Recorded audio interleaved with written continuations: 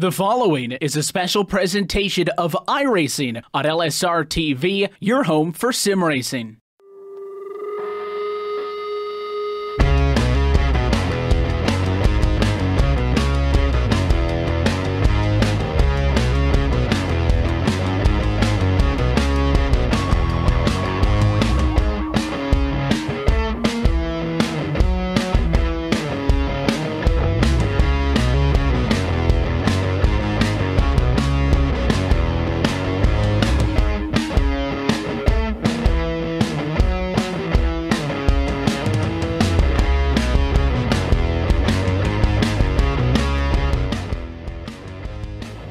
Live tonight from the Lanier Raceplex, LSR TV with you to say good evening, sim racing fans, and welcome to the 2018 Championship Esports Association Cars eSport Tour on your home for sim racing and iRacing Live, where tonight from Brazelton, Georgia, we drop the green flag once again on this 2018 campaign.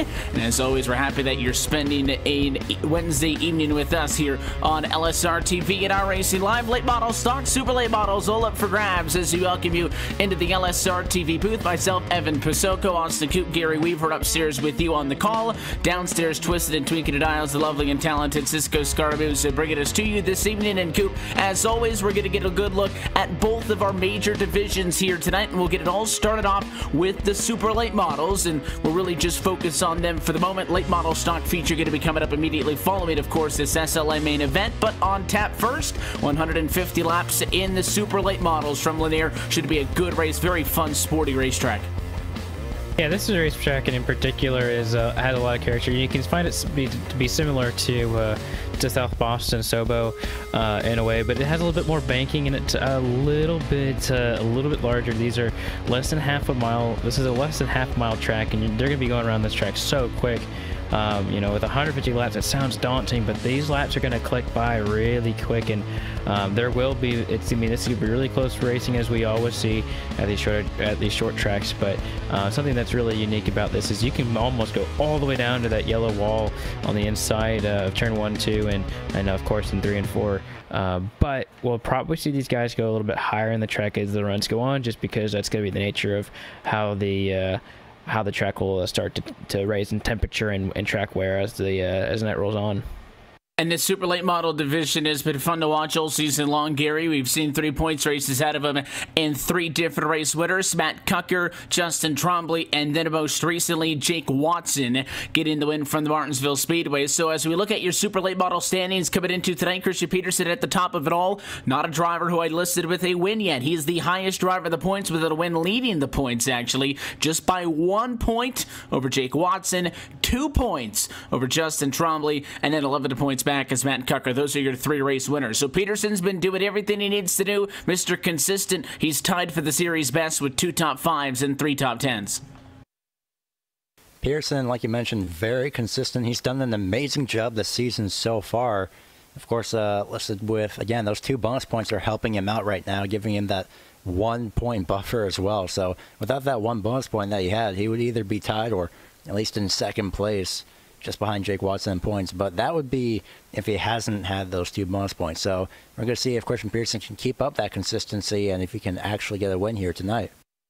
Going to be the ultimate objective. Nothing strange to keep note of tonight. No segments or anything like that. It is 150 laps, start to finish, of course, as always in all of these Cars eSport Tour events. The 40-lap rule in effect, or 40 laps of uncontested green flag action would trigger a competition caution, not counting the final 25 laps of the race. That being said, though, cars are down tracks. All right, let's get a Wednesday night of short track racing kicked off and go down and take a look at tonight's LSR TV starting grid. From Lanier, Jake Watson looking for 2 in a row. He'll start tonight from pole position as he eyes the championship lead. He'll bring us to the green flag tonight alongside the 62 of William Hale, who starts in 2nd. Back on row number 2, Ryan Doucette will start tonight in 3rd spot. Gabe Wood will roll off from 4th. Just behind them, Andrew Wooten is on the inside of row 3 in P5. Starting in tonight's 6th place position will be Matt Cucker. Corey Hine will start in the 7th position with Jeremy Adams starting 8th. 9th goes to Justin Trombley, and 10th, starting out your top 10, will be Jeff Ward. Starting in the 11th is going to be Devin Morgan. Dawson Fletcher starts beside him on the outside in 12th. 13th is going to be Joe Burchett. 14th, Brendan Wilkinson. And running up the top 15 is Rafe Slade. Continuing through 16th is AJ Rogers. Tommy Ryan, 17th. Brad Carpenter will roll off at 18th spot. Back on row 10, 19th is Scott Austin. And 20th is Chip Digger. Starting in the 21st position will be Randy Yoakum with Game A 410. Starting 22nd, 23rd, Wally Wilson. 24th, Christian Peterson. And then John Lyday and Charlie Melvin will round up 13 row field. Looked at the bottom at your LSR TV starting grid. As we said, happy that you're joining us on a Wednesday evening on LSR TV and iRacing Live. Pace car down at infield in the hands of pole sitter Jake Watson. We are Cars eSport Tour racing from Lanier. 4th points race of 2018. And Watson from the pole will lead first lap through 3 and 4. Very quick lap times around this racetrack. That's why we got 150 of them total distance. But it'll be Watson, Hale, Doucette. No changes. 1, 2, and 3. Gabe Wood will make a change for 4th, and a caution flag now going to come out on lap 2. And there are a lot of cars up against the fence in turn 2. It looks like Randy Yoakum's a little bit involved with that, but yeah, it looks like Christian Peterson starting in the back, and he got tagged by the 36, but he also had the 9 to his outside, and a lot of these guys were hard charging as he had already come out of a 3-wide situation. So I think the 36 just kind of threw the car in, and we'll see if that's going to be put on him. I think that might be, so that's going to send those drivers with some damage. But overall, not too bad for some of these drivers. Just a spin and a half for some of these guys, and they'll keep rolling on.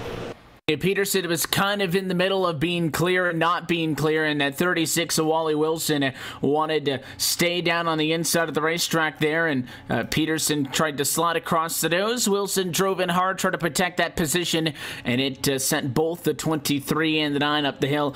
Very minor contact for the likes of the 54 and the 71, who just got a little damage trying to get on the brakes, but Wilson, who had originally drove through that without issue, he'll be given the EOL penalty for the cause of the caution, so that is going to drop him way down the line. He was already back in 23rd, so he can't fall that much further down, I guess, per se. He'll get kicked back to 25th position, so it is going to cost him a little bit. Should also note that Guillaume Fortin, who was supposed to start in 22nd position, is already down a couple of laps. I don't think he made the grid when we were taking a look top to bottom, so he's at 4-lap disadvantage just now, I think, trying to get back on track. So 25 cars took the green flag, 26 of them are active on the racetrack at the moment. Jake Watson still leading.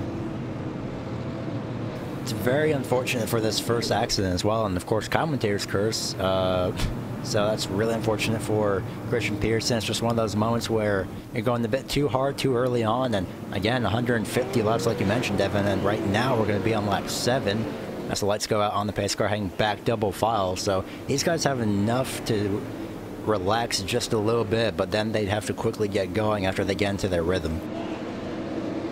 And that's a big key thing as well, is just getting some laps in under your belt and kind of getting into that rhythm. Again, the laps go by quickly here. Everything is very fast-paced. You're going to be up on the wheel for the get-go. Green flag flies. Not a big window for Watson to restart this race. He does go, and we're underway. But William Hale right there topside doing his best to challenge. He'll tuck back in line, single file at the front. Oh, Gabe Wood's around here in the frac straightaway. It looks like a little bit of contact happened, and domino effect him into the inside. He didn't hit anything, but he did get tagged, and it looks like that started with the 2. He had a bad restart too, and I think that kind of started on the 45. Hit the 2, didn't get off of him enough, and that got Gabe Wood involved. Gabe Wood was on the inside of the contact. As you get a second look at the replay here, the initial contact actually comes between the 45 of Trombley and the 2 of Wooten. Wooten's the one who gets tagged, and then Gabe Wood does his best to check up. That memo really didn't get passed all the way down to Matt Kunker, who tags the 00 of Gabe Wood and sent around. Good news is Wood did back it into the inside wall. Gary just went for a spin. Bad news, obviously, he was at a top 10 running position, 6th at the time of contact. He's going to go down that running order a good little bit here for being the cause of that caution. Scored right now 24th out of 24 cars on the lead lap, but he's still got a race car and a long way to go, so I guess it could be worse, but Gabe Wood had gone from being in a very good position now to being way on the outside looking in. Yeah, he was doing such a great job staying up there, but it's again just one of those unfortunate moments. Like you mentioned, he did an amazing job keeping it off that inside wall there, locking it down. So as far as I know, the only thing that I saw from that contact is that he has a little bit of left rear quarter panel damage. Not too major to really affect his car or aero or momentum in any way, it seems, as of right now. So hopefully Gabriel Wood can quickly recover from this once we go back green. It'll be a long road to hoe for sure from way there in the back. I think the key is obviously staying disciplined and not trying to get, all 20-some out of those positions right at once. This race still has a long way to go, and if you do break into a green flag run, like I said, those lap times are going to evaporate pretty quickly. Green flag conditions, you're talking about drivers that are running lap times right in the range of about 13 seconds or so. Best lap time we've seen so far tonight, Jake Watson, a race leader, with a 13.559. So you get 4 laps done every single minute. 150 laps isn't that long when you break it down like that, but the restarts are going to be a critical thing because inside and out both seem to be formidable options. When the pace car heads down and you put the right foot down, green flag in the air, we'll try it again. Watson again, small advantage to 1. Look for Hale to tuck in line. He'll do so. Top 2 single file. It looks like just about everybody is pretty spread out this time around. I think everyone realized that they need to kind of keep it clear. That way they can get some green flag racing in there and see where they're at. Because if we keep having the issues, which we do have one with the number, looks like the 89. That's going to be Jeremy Adams. Looks like he got slightly tagged. So maybe they're not going as easy as I thought. But these guys got to get a good run in here. But there's a lot of drivers really out of shape right now. Seeing a big bunch up behind Jeff Ward in turn number 2 on the back straightaway. That's what you got to be careful with. And race control reminded the drivers over the radio to take it easy. Anytime you're side by side anywhere on this racetrack, things are obviously in a hold your breath moment. Top 10 actually single file all the way back to the fight between Jeremy Adams and the 89 and the 6 of Tommy Ryan. That one for 12th and 13th position. And Adams very much on the defensive as Ryan wants to continue up through the field. Looking like the inside still the better place to be, but it's not a big advantage. And the 89 of Adams smacked the wall that time at a 2. Big hit, and he almost came down and took out Tommy Ryan. It'll be enough for the 6 to complete the pass, but the 89 machines looked better. Yeah, that 89 Jeremy Adams was doing so well hanging up on the outside, and unfortunately the outside wall of turn 2 reminded him, hey, I'm right here. So right now just behind them is Brad Carpenter, the number 3, right beside the number 78 of, well, now right beside 23 Pearson. I think something happened to Carpenter. He had to check up a lot. He's probably heading for that outside wall, so he had to check up, and right now it's going to send him down the order just a little bit. Now to his inside is going to be that 08 of Rafe Slate. Slate's looking to obviously take advantage of maybe a flustered number 3 at Carpenter up top. He drove really aggressively that time by, got the pass, and looks like the 71 machine at Austin Fletcher wants to do the same. So everybody teaming up on Brad Carpenter. When one car gets by, they're all going to get by. Fletcher's through and the double of a Gabe Wood. Look at the 3 come back though. What a crossover. Almost, dive bombed that left rear quarter panel of Gabe Wood's entry. Somehow they didn't get into each other. It's aggressive as the move you'll see by the 3, and Gabe Wood slides down on him. Wants none of that. Yeah, and you'll see that especially with Gabe Wood starting at the front, knowing he had a really fast car. He's not going to really have any of that right now, and a lot of these drivers are going to, because they want to try and get back up there if they were spun out, like Christian Peterson. Peterson's already back up almost in the top 10. Gabe Wood, he's getting back up there already. He got himself a really fast car tonight. Just right now, obviously not able to show for it, but a lot of these guys are getting below that yellow line that we see, the yellow dotted line. There goes the 3. He's going to take out the 71 on the front straightaway. Fletcher's around, caution flag is out, and that 3 machine on the inside of the racetrack was trying to get a couple of those spots back. Very aggressive in the battle with Gabe Wood, and he got into the 71 machine, and he did try to get off of him. I know that you're going to watch the replay, and he's just driving through that left rear quarter panel. Gary really was trying to stay off of him, but once he got him once, it just sounded like that 71 kept getting on the nose, and there was really nowhere to get him away until he went all the way around. And what started as a little bit of over-aggressive driving, as he'll be hit with that end of the longest line penalty, and Carpenter's going to go all the way to the back, snowballs into one car around at lap 26. Yeah, I'm looking at the replay as well right now, and I can see that the number 3 of Carpenter is trying to stay off the back bumper. He had it, and then it looks like he tries to move it just lower to get out of the way, but that 71 was trying to save it so much, but he was still sideways to the point of where it would still, unfortunately, send him around. Luckily, he didn't really get into anything, but As of right now, that 71 is back all the way in 24th. At the time, he was at position 19 or so. So not really all that many positions lost, but one position can mean so much for you. It's been a couple of drivers now that have gotten the one-way ticket to the back of the pack, working again 30 yellow with the night inside of the opening 30 laps of this race. Again at 150 on tap in the super late model stock, same song and dance, 150 laps as well. Here from the Lanier Raceplex, that one coming up immediately following as we toss out the checkered flag in this race. Coop, though, with this many cars though, what is, objectively a small track, this Lanier Raceplex, 0.37 miles in length. You're talking about a racetrack, obviously 4 turns on the oval with just 8 degrees of banking in the quarters. It's a wide track in the aspect that if you parked cars side by side, you could fit 6, 7 of them in the corner, I'm sure. But at race speed, everybody wants to be as low as you can. That's where you're already seeing that line get rubbered in. Yeah, exactly. And what'll happen here then this restart is we're going to see that those drivers on this restart will have a little bit more options on the top side, just like we will just throughout the night with this setting, as these guys are already in turns 3 and 4. The rest of the field trying to catch up. So go green. Green flag back in the air. Hale's put up a couple of fights, but has been unable to challenge Jake Watson for the race lead any further than the exit at turn 2. And the same will be true here once again. Watson clear. Hale tucks down in line, so top 2 single file it out, but a battle for second right now with the 45 of Trombley up top, trying to get around Ryan Doucette. 77 should have the better positioning, but right now they're nose to nose for third, and also nose to nose for 5th and 6th behind them with the 2 car of Wooten and the 69 of Cucker. 2 by 2, they go into the corner and still staying side by side. Both that 45 and the 69 trying to hold up, and Trombley actually got into the advantage of turn number 2 there, and trying to get by and a little bit loose out of the corner was Ryan Doucette. Say the car wiggled just the slightest bit, and looks like that's going to send them back just a little bit. Trombley still trying to get around a little bit more of an advantage this time around, as it looks like the number 12 of Devin Morgan is going to join in on this battle.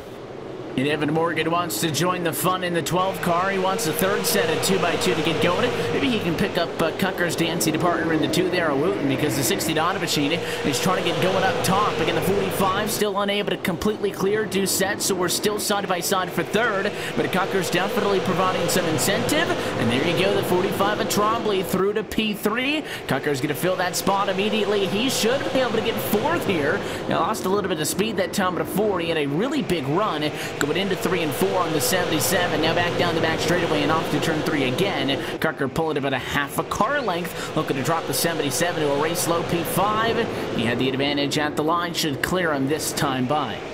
Yeah, this is what I was talking about in this restart. We'd probably see it, but as soon as we have the restart and everyone gets single file, we do have another caution. It looks like it's going to be for a spinner, the number 36, Wally Wilson. He gets turned off of turn number 4, I believe, by Chip Dicker in the 04.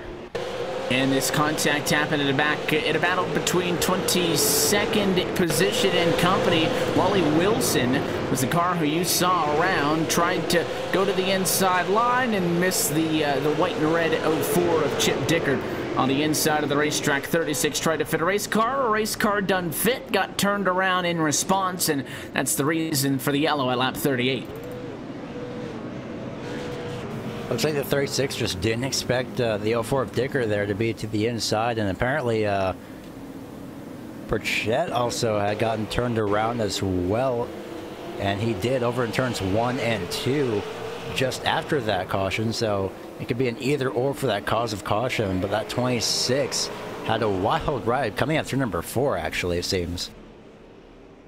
Yeah, so a little bit of a snowball effect there. More incidents than what we first caught. So 2 for 1 per se in that one has us back under yellow. And, Coop, may seem like that it's a very slow start to this race. And, maybe to an extent there's some truth in that. But we're already almost a third of the way through again, 150 laps.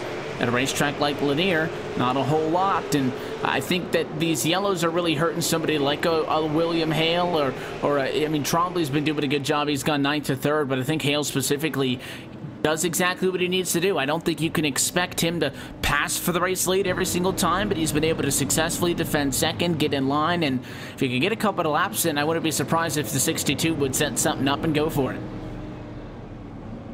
You really got to think about what these guys are going to do on each and every restart and what they're going to try and get an advantage of. Of course, you know, these restarts are going to be the best way to do it. Looks like the 88 is going to pick the outside this time, so definitely sees a big advantage. It's definitely going to be advantageous for him to go. That means that inside won't be going as quickly as the outside will this time, as everyone's starting to get formed up.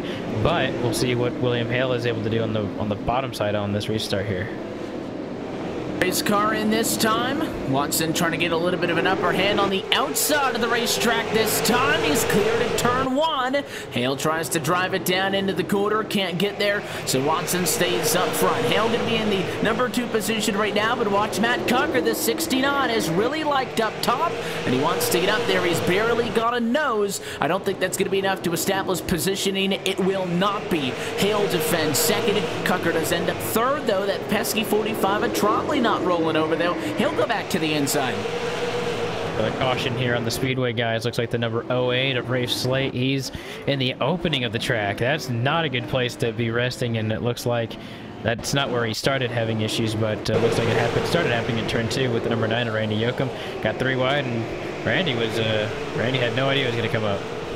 Yeah, it really started back in turn 4. He got roughed up a little bit by the 6 car, and then I don't know if he was going back to deliver the 6 a message or was trying to tuck in line, but he kind of drove himself over the nose of the 22 machine, and that's why he was so off pace and why we saw that 3 wide position. And I think at this point, Slade had gotten knocked around a couple of times. Gary really didn't know where he was and just didn't see Yoakum up there because he pinched that 9 car up into the outside wall and slid right over by that pit road opening down in turn 3.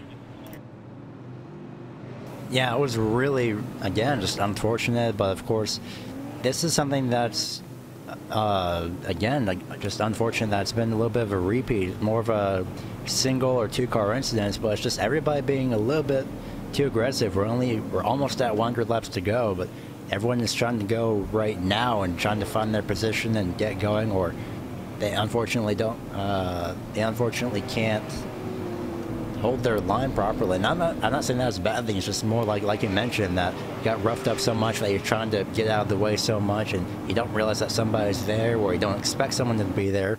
So again, just very, very unfortunate for that 08 to have that happen to him.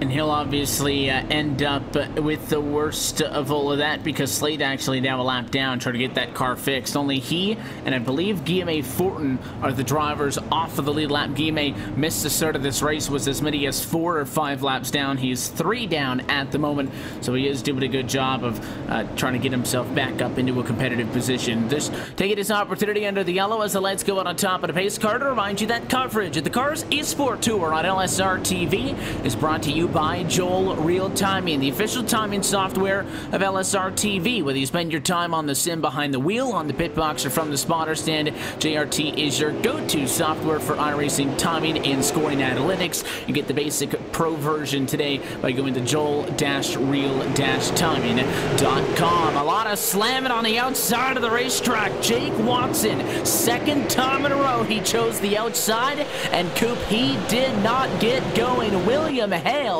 to the race lead as all 3 cars up top were bouncing off each other.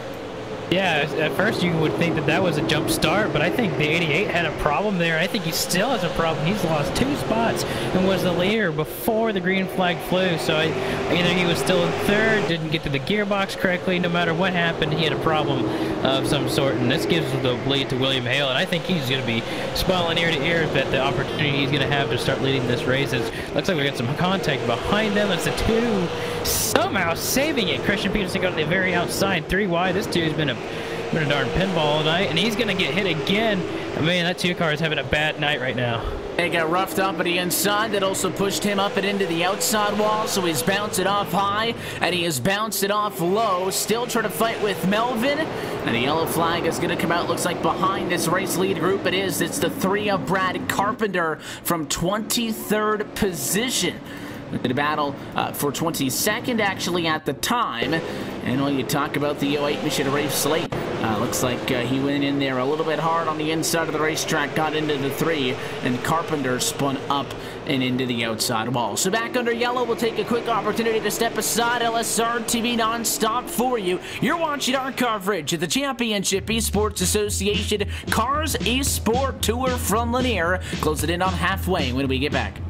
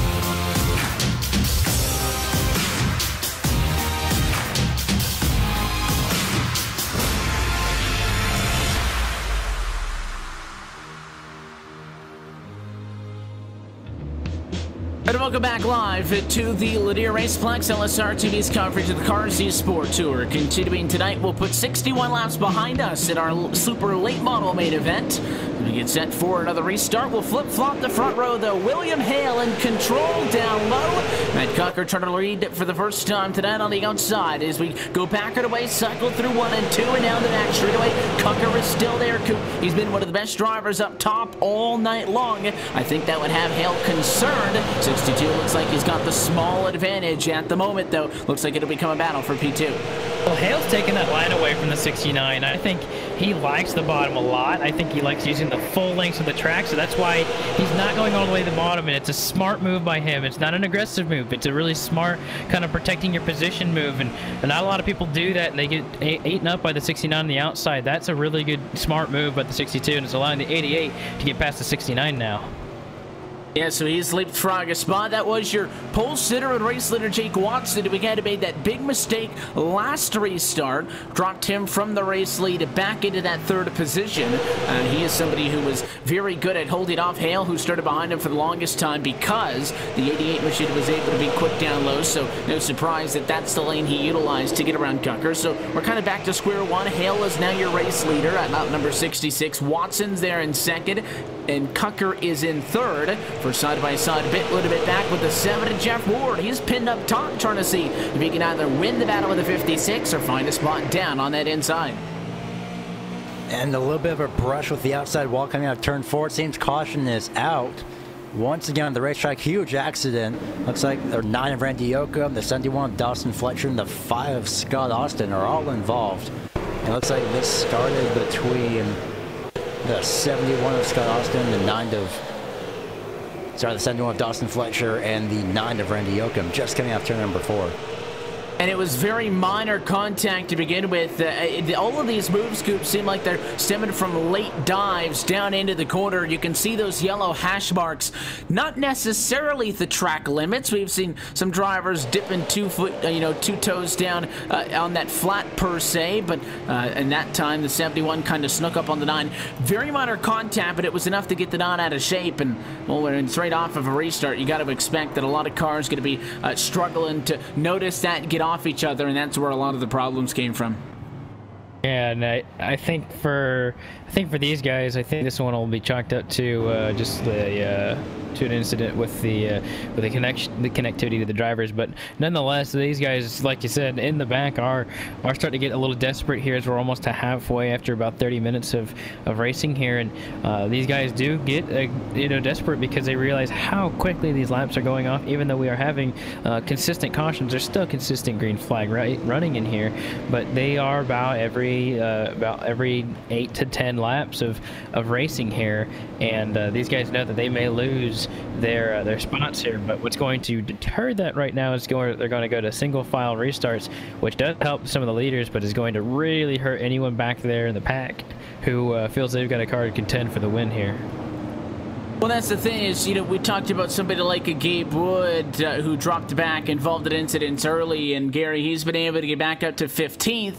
Your side-by-side race starts, so your best friend and your worst enemy at the same time, because it's a lot of the reason why you get involved in incidents, but it gives you opportunities to pass. It's going to be a lot more difficult to set some people up from the get-go here, single file, as the lights go out. Yeah, it's going to be very interesting to see how these drivers take these single file restarts as compared to double file. You can't really get the same advantage on the inside lane with a double file restart from the outside lane on a single file restart. So pace car heading in, and we're going to head back green here. William Hale, your leader.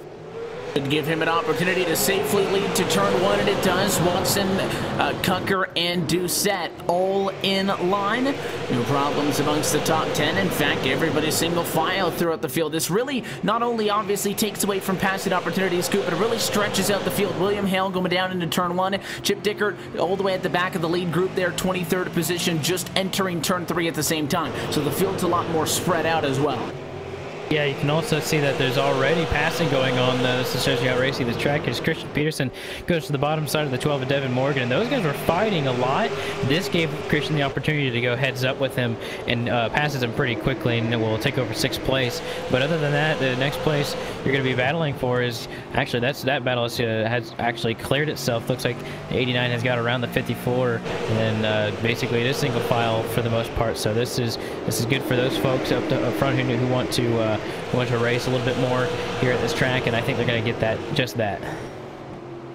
That's obviously a big key. Hale wants it to Cucker, Doucette, Trombley, 1, 2, 3, 4, and 5. Haven't seen anybody up front mix things up. A lot of side-by-side a little bit further back. Jeff Ward again seems to not be able to find himself in a comfortable position, and he's almost wrecking the car. So sideways that time through 1 and 2, and he's sideways again up top. I wonder if that's some damage on that race car affected it, or if he's just really pushing it. It's probably a combination of both. Sliding once again almost in the same spot, almost getting the outside wall. There goes Gabe Wood right by him. So that's the 22 of John Lyday. Caution out in the racetrack once again over, appears to be in turns 1 and 2. Yellow flag is going to come back out. Race leaders to slow things down, and it looks like it was an incident down at that end of the racetrack. A lot of slow cars trying to work around some smoke and just trying to confirm who the one that went around was in that one. Looks like it's going to be the first strike of the evening on the driver of the 36. That's what race control was saying. Just past the halfway point now, so as we're under caution for a brief moment, let's take this opportunity to take a look at our iRacing Midway Race Break, brought to you by iRacing, the world's premier online racing game with professionally organized racing from NASCAR, IndyCar, IMSA, the World of Outlaws, and so many more. At lap number 82, William Hale is your race leader. He leads Jake Watson, Matt Cucker, Ryan Doucette, and Justin Trombley inside of the top 5. Christian Peterson is in 6th spot, Devin Morgan 7th, Brandon Wilkinson 8th, Andrew Wooten 9th, and Corey Helm 10th. Jeremy Adams finds himself in 11th with Charlie Melvin sitting in 12th. Tommy Ryan's in 13th. Gabe Wood is in 14th. John Lyday sits in the 15th position. Scott Austin 16th. Joe Burchett 17th. AJ Rogers in the 18th position with Randy Oakham and Wally Wilson rounding out the top 20. Dawson Fletcher sits in 21st, 22nd, Chip Dicker, 23rd, Brad Carpenter, 24th, Jeff Ward, 25th, Guillaume Fortin, and 26th is Rafe Slate. That's a look top to bottom at your iRacing Midway Race Break. For more information on the wide variety of sim racing possibilities online, visit iRacing.com to sign up today. Also, if you go to iRacing.com/membership, you can take advantage of some promo codes that are valid on new iRacing memberships only. All new subscriptions are up to 40% off, anywhere from a basic 3-month subscription for less than $5 all the way up to a 2-year. So if you've been waiting to get your iRacing career started, now's the time to do it. iRacing.com/membership. And again, those deals are valid on new memberships only. 85 laps down. Meanwhile, in this race, going to be a restart. 65 to go. Single file rules still in effect. Hale going to bring us back to the American Ethanol green flag. Good jump. Everybody up front, nice and tight to turn 1. Nobody making crazy moves into the corner. Not yet, at least, as these guys still go single file, and I think this is the best restart the 88's got in a long time. And he's pretty close to the number 62 as they get down into 1 and 2. And I'd say that the 88 probably has a stronger car right now, but with the way this race has been going, I have a feeling that he's going to have to try something really good in the 62, because he's been so strong on that bottom, and he's got to get to that outside lane of the track in order to get by him. Right now, I think it's going to be a battle between second before it becomes a battle for the lead. We'll see if that's going to be the case. Jake Watson to maybe feeling that pressure from Cucker, needs to get up and try to make a move for the race lead. We saw how quickly Cucker came through the field, and in fact Trombley was doing the same thing not all that long ago also, but a lost spot here, a lost spot there, and a restart a couple of laps ago, and he's back into P5. Again, a lot worse places you could be if you're Justin Trombley, but for how aggressive he was early, sure, he still wants a little bit extra. A bit of a battle of the 00 of Gabe Wood sideways coming through turns 1 and 2. Had a little bit of contact with the 22 of John Lyday. Those two are battling hard for that 13th place position. And Gabe Wood unfortunately comes out in that 14th place position out of that battle. But my goodness, right now, got William Hale, Jake Watson, and Matt Cucker. Hopefully Cucker can actually find a way to get back up into that first place position and I'm seeing Christian Peterson all over the back bumper of the 45 right now. He's all over the 45 machine trying to get a spot off of Trombley. Peterson wants to crack the top 10. I'm going to press Coop. The 23 is still running so good. He started back at 24th. You have to expect that's going to come with a little bit of adversity. But, I mean, that Peterson irrigation entry definitely looks like it's been through the ringer tonight. Pretty torn up, but still running on pace with the top 5. Yeah, most of that's from that first accident. Remember, he's a championship leader, so him not getting a top 5 is almost something that he can't afford, because he's only 1 point back from or ahead from Jake Watson. So, and then 1 more point from Justin Trombley, who's, guess what, right in front of him. So they'd be tied, or they'd be close to 10 points too. But Jake Watson could be the big winner after tonight. If he wins, it'll be a great race for him. But looking throughout the field, yeah, that 23 is probably one of the more damaged cars in the whole field. And I mean, he only had 1 big accident, and that was in the very beginning, but he's able to still wheel that thing around and try and get a top 5 from the 25, but he's got to work real hard for it right now.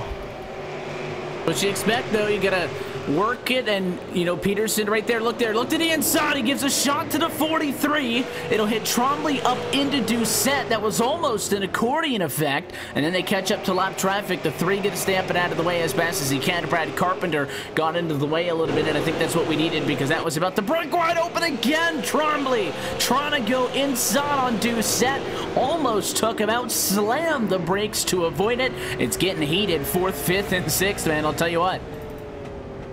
This battle is, like you mentioned, heating up. This is very exciting to watch right now, as I think the 36 got a little bit loose, but right now for the lead to the inside, the 88 of Watson got a little bit loose looking to the inside of William Hale. Right now, Jake Watson has decided now is enough time, and almost on the back bumper, a little bit of a shot it seems to the 62 hanging to turns 1 and 2. Watson wants that lead now. Wants to get it done sooner rather than later. Inside of 50 laps to go from Lanier. There he goes to the inside of the racetrack. Side by side for the race lead, as Watson, your pole sitter from earlier tonight, wants to get that spot back. He gave up the race lead on a big mistake on a restart, and he's back in front. Watson gets it done at the line and clears Hale. And it's almost like the 62 wasn't trying, even though he definitely was. The outside is not his preferred line, and once the 88 got him, it seems like the 62 just does not have the speed right now on the bottom, if not at all. That you can see that he's really trying to make sure he gets back down there, but I think Cucker's got the speed on him too, which makes me wonder if the 69 has speed to get the 88. Problem is, that 88 is going to check out real soon if that doesn't change between the 62 and the 69. So Matt Cucker's really got to make work of him pretty quick, as there's not a whole lot of time. They've got 45 laps to go this time by. The 88's back to the lead. Back out in front of this one for Jake Watson, and again, I talked about how when he was able to maintain a race lead on those restarts, he was so good because he's comfortable down on the inside. No part of me is surprised that that's the first place he went to make the move on Hale, and now that you see that they're past, nope, not gonna matter. Caution flag is out. I was gonna say he was gonna be starting to pull away, but we've got a spinner. It's Corey Heim in the number 78 car. Looks to be up against the outside wall in turn 4. Just a little bit of contact, it seems, maybe just by the 12 of Devin Morgan there, but Morgan was letting that 89 of Adams by on the inside, and just a little bit of contact to that 78, sent Corey Hum around, just a little bit of a nudge into the outside wall. Doesn't seem to be anything major, but that left front portion of that car is definitely going to be just a little bit damaged, it seems. That's going to be something that you deal with. I think short track racing, you should expect that the sheet metal is not going to be looking as pretty come the end of the race. You saw Wade by go around that time, 78 of Corey Heim. That's him trying to get back onto the lead lap, and after he lost lead lap status after being turned around. Could have probably swung that car around. Coop got right back going, but he was in quite a peculiar position on the outside of the corner that he wanted to stay up there and not get in anybody else's way, so it ended up costing him a lap, but should be good news if he can get back. He's got to fight Brad Carpenter on that off lap, and with the way the race has been going, I'd say he probably has a chance to get that lap back here, as she's going to be fighting with Wally Wilson, I think, too. So we'll just have to see how that sorts itself out. But yeah, I'd say with 40 laps to go now, I don't think we're going to see any shortage of action towards the front because everyone knows time is now. It's going to be a little bit easier for Matt, I think, to be on the bottom and pass because he's going to start there too. So top three, Watson, Hale, Cucker, you got Doucette and Trombley. I think we're going to see just about everyone in their prime, or not their prime, but their comfortable position. Even Peterson on the outside, I think that's where he wants to be. I think the 45 wants to be on the bottom, and I think we've seen Doucette do really good on the top side. So I think everyone's where they're comfortable at except for the 62 here on this restart. Looking at the lights on top of the iRacing.com pace car, and they go out. So restart will come, 112 laps complete, 38 to go in this super late model main event for the Cars eSport Tour. Again, if maybe your first time joining us here at LSR TV and iRacing Live, still to come after this, the late model stocks will take a go for 150 laps as well, so plenty of racing still to come this evening. But we go back to the 2x2, and this could be big. Watson decides to go inside for this restart. He'll defend the race lead off the corner. The 62 William Hale now not necessarily in P2, saved by a yellow. Cucker was trying to get up on him, but a caution flies. Yeah, I'm unsure exactly what that's for, seeing that the 13 and the 17 made contact throughout the corner, and not exactly what was going on because they were so spread out. I think just miscommunication on that one, but the 13 came up all the way at the track when they were 3 wide and created contact with the 17. And that's, well, you go back after a couple of restarts, Gary, single file, everybody spreaded them out loosey-goosey, then you go 2x2, you got an incident off of the first lap. I don't think I'm surprised, though. Yeah, it doesn't seem that everybody is really comfortable with running 2x2, released into the corner, or maybe everyone's being just a little bit too aggressive on the restarts, and if that wasn't an example, then I don't know what is. But that 13, it seemed like he just decided to throw it in as best as possible. Saw an opening, went for it, but unfortunately he powered it into the corner just a little bit too hard, got that 17 around. So these single file restarts, however, do seem to be giving us a little bit of benefit, because it's showing that while these drivers are, it seems like they're a little bit more patient in single file restarts, and when they go double files, that it gives them it seems to be giving them the mindset that, okay, I have to go now and get to the inside or get to whatever line they have to as soon as possible. So maybe in double file, it seems that these drivers are thinking that they have to act a little bit quicker, and that means that they unfortunately aren't aware of their surroundings as much, and sometimes they hear it, but sometimes the spotter calls it out just a little bit too late, and they get themselves turned, or they accidentally turn somebody in the process. Looks like drivers already doubled up, so they're expecting it to get another restart this time. But good news is caution flag cycles at Lanier don't take all that long. A caution flag lap around this racetrack is less than 30 seconds still. So quick cleanup. Both the drivers involved in the last accident again able to roll away from the scene. So lights go back out. We'll do it again. 32 laps left to go. Coop question here may be just how many more restarts this race is going to have in it, which kind of equates to how many more times can Jake Watson hold off William Hale. Did a very good job last time. We'll see what he can do this time around. He's on the inside again as we go back green. Answer your question, I think 2 more at least. So as they go through turns 1 and 2, and man, a good restart by Jake, but also a good start by Matt Cucker here on the bottom side. This is a better restart than he had last time, because he had to struggle just to get to the bumper of the 62. So he's still on the inside, and he may actually be able to hook that bottom right below the double yellow. Or it's not a double yellow, but it's a dash yellow, and he actually maybe creates a little contact with the 62. But still, they're giving each other plenty of room as the guys behind him go at it too.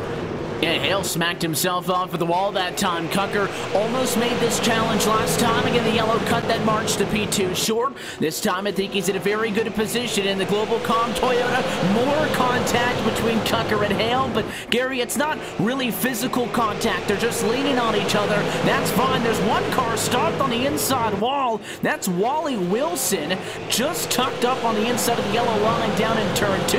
No caution yet, and now there is the yellow. Yeah, he was there for a couple laps there. Well, different wreck, though. Charlie Melvin's the reason for the yellow. I was thinking maybe we were going to see Wilson pull on track, and that's where the yellow would have come from. But Charlie Melvin Lane Riggs sent around by the 9 car. In turn 3, it was Randy Oakham who turned him around. That's where the yellow came out. No idea why Wilson, we didn't see that yellow triggered as well back down in turn number 2, but your race leaders came by hugging that low line, and it was awfully tight. Actually, from what I was looking at, yeah, it's really unfortunate that Wally was just sitting there. I don't think he really thought he had enough time to move, but ironic timing there was that race control had actually decided to throw the yellow so they can get that number 36 back going around. So it's quite interesting that an accident happened just as the caution was thrown by, looks like it's 13 of Guillaume Fortin has been disqualified. Well, there was a rough start to the night for Guillaume. He was 4 or 5 laps down, and unfortunately for the 13 machine, he's not going to be able to make it back to the lead lap at all, as he was charged with his second penalty on the night. And as it always is in this Cars eSport Tour, 2 penalties and you are done. He's the driver who spun out Wally Wilson down on the inside of turn 2. That's why the 36 was there in the first place. So an interesting decision from the tower there to penalize Guillaume. Obviously he made the contact and he turned him around, but skeptical that that was actually the contact that triggered a yellow. Nonetheless, causing an incident is a penalty, and Fortin's night's going to be done. He was 3 laps down in 20 seconds, so a bad night is just going to stay a bad night, unfortunately enough, as it is for him. So we move into the final 25 laps of this race. Matt Cooker didn't complete the pass for second to Coop, but he was in front at the moment of yellow, so he'll be on the outside of Jake Watson. Could be good for the 69, could give him a chance to challenge for the race lead, or it could set up William Hale to try to take that spot back, who'll be on the inside of row 2. Yeah, we know how strong Matt Cooker is on the outside, but we've also seen how strong Jake Watson is at the bottom, and William Hale's been strong on the bottom too, so we'll see if William's able to do anything to get this position back, or if he's not going to be able to do anything and have a hard charge from the guys behind him. But I think between these 2 guys at the front, this is really going to be the battle to watch. Green flag back in the air. Could this be the final restart on the night with 22 laps to go? Look at Watson on the inside. Control car didn't get that big of a jump, though. And Matt Cooker has been a formidable force up top. But it seems like in the second half of this race, instead of that racing line spreading out, it's gotten more and more concentrated down low. Watson will clear for the race lead. Cooker, though, able to stay in front of Hale. So no changes. 1, 2, 3. First fight on track for 4th. Trombley and Doucette. Those drivers side by side, almost making contact. It seems coming out turn number 4. Trombley stuck on that high side in that number 45 you said, just cruising along, and there goes Pearson right by Brendan Wilkinson in the background there, that 56. So move Pearson up to 6th place right now, but right now Trombley hanging on to the outside, trying to get that 4th place position whatever way possible. Going to do whatever he can at this point. Again, it's not about making friends. It's just putting the elbows up and getting what you can. It's crunch time from Lanier with 17 laps to go. Still Doucette, Trombley side by side. Peterson really wants to get by this. He's been 6th for a long time. We talked about the damage that Dodge is working with, but he wants, I think, that little bit extra. Crack the top 5. Sounds a lot better. You get another tick in the column for top 5s on the year, but he can't get around the roadblock in front of him of side by side. Well, we got an accident on the back straightaway, but it looks like it's clearing itself up. No, Rainy Oak is going to come out on the track, and that's going to be the yellow right there. Bring out the yellow flag at lap 135, and all it does is set us up for another restart, but a tough break for the non of Randy Yoakum. Was involved in an incident not all that long ago. He was the one who initiated the contact, arguably, and this time the 54 roughed him up a little bit on the inside. And again, Joe Burchett got in there as well. Gary just couldn't get off of him and kind of pile-driven him into the inside wall. Yes, it actually started all the way coming out of turn number 2, hanging in turns 3 and 4 between Tommy Ryan, the 6th, the 89 of Jeremy Adams, and the 2 of Andrew Wooten. The 89 and 6 were already side by side. Wooten decided to throw it in just on the bump, making it 3 wide, making a little bit of contact with the 89, and that made its way all the way through turns 1 and 2. Everybody was trying to get it out of the way, and well, the 9 made a little bit of contact with the 54, and unfortunately, just on that bad end of that was number 26 of Joe Burchett.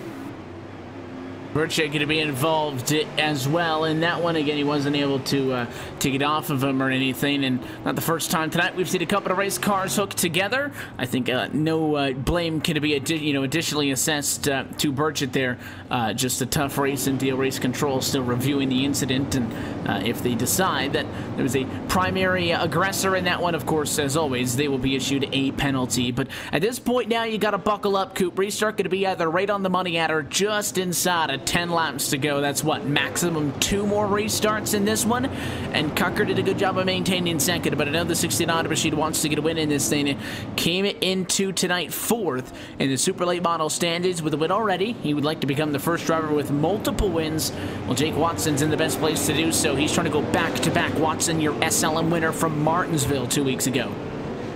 Yeah, and I said we'd probably have 2 cautions, and so we're at that 2 caution rate. So if we get another one, then I would have been mispredicted. But I have a feeling that we may not get that tonight. I think we're going to get a 10-lap shootout. I think all bets are off, but we do have the ability to have another caution and restart between now and the end of this. So nothing's over yet until we've got that 5 laps to go, and we'll see which one of these guys is at the front. I know Matt Cucker's gonna be on it here, but 88's been so strong on these restarts. Exactly what it's been, his strong suit, and it might just lock him up a race win here tonight from Lanier as well. Green flag in the air. He's already clear by the time he gets to 1, but here comes Hale. A fight for second is great news for the 88 out front as William Hale tries to get back into second. Hale trying to do, again, just whatever he can to at least retain that position on the inside, but Cucker's been strong, it seems, on that outside lane. But right now, as they head down to turns 3 and 4 again, coming now to 8 laps to go.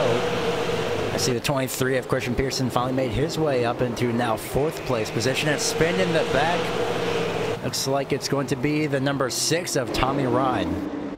Been a little bit of a rough night for that number 6 entry, and it all started off a 4. He gets into the outside wall. He was fighting with the 22 with John Lyday for 11th, and to be fair, Lyday wasn't giving him a ton of room, but when Ryan got into the outside wall, that's what bounced him down into the 22 machine, and he got tagged then by Gabe Wood, going way off into the corner and turned around. So Tommy Ryan and Gabe Wood get together down in 1, and that'll be what effectively will bring us to our final restart, because we're now at lap 145 of 50, or 150, assuming that this lines up. It could be, you know, a 1 or 2 lap shootout to the end, depending on if we can get to that white. Yeah, and I know this league does have the ability to have its green, white, checkered, so we'll have to see exactly how that's going to happen when they get it. The best thing to happen would be for these guys to finish on the green, but it has been a little rowdy tonight, so they do have that in place, and I do believe if it goes over, they'll just stay out. But if it comes before, they'll go when the pace car is still out there. So either way, they will finish this thing under at least 1 green flag checkered here tonight. We'll see if it does come to a little bit of Cars eSport Tour overtime. Lights still on top of the pace car, which should set us up for a nice even number. Lights out next time would mean a 2 lap to go restart. Obviously, you have to get to the white for that to be official, Gary, and well, the way that this race has gone so far, and I'm sure the way these guys are going to be racing at the very end, that is very much not a guarantee. Yeah, I would say normally that you have to take your time. Well, considering that it's 2 laps to go, if I was that number 62 of William Hale, I would also be trying to do almost whatever I can within the rule book, at least, and within actual sportsmanship, to do whatever I can to get back into the lead. So we're going to see if that number 62 can stick with Watson here as he chooses the inside. We're going to see if he can stick with Watson on the restart. We'll see if this is going to be it. 148 laps behind us, 2 laps to go, and the super lates from Lanier side by side to 1. Watson down low, Hale up top.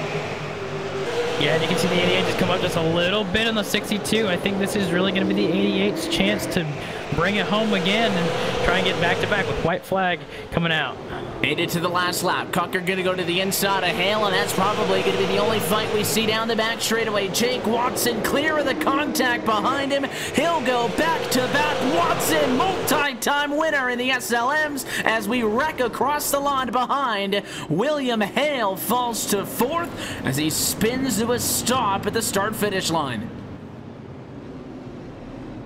And it looks like Christian Pearson has actually managed to get a podium finish, finishing in 3rd throughout all of that. So he barely avoided the accident just enough to get a nose out, it seems, in front of that number 62 of William Hale. close call there, but he does end up in third, so he was able to get that little bit extra. And well, for Jake Watson, again, the key was obviously getting out to the good jump and leading to that white flag. And once they started fighting for second, I think it was over at that point. Yeah, exactly. Once he got clear, it was going to be hard for anyone to contest with him. And I think the top 3 is going to be official. I was kind of curious on if William Hale's transponder would lose him a couple of positions because it cost him across the start-finish line with his rear bumper, not his front bumper. So we'll have to see exactly how that is recorded. But that is going to be Watson, Cucker, and Peterson as the top 3.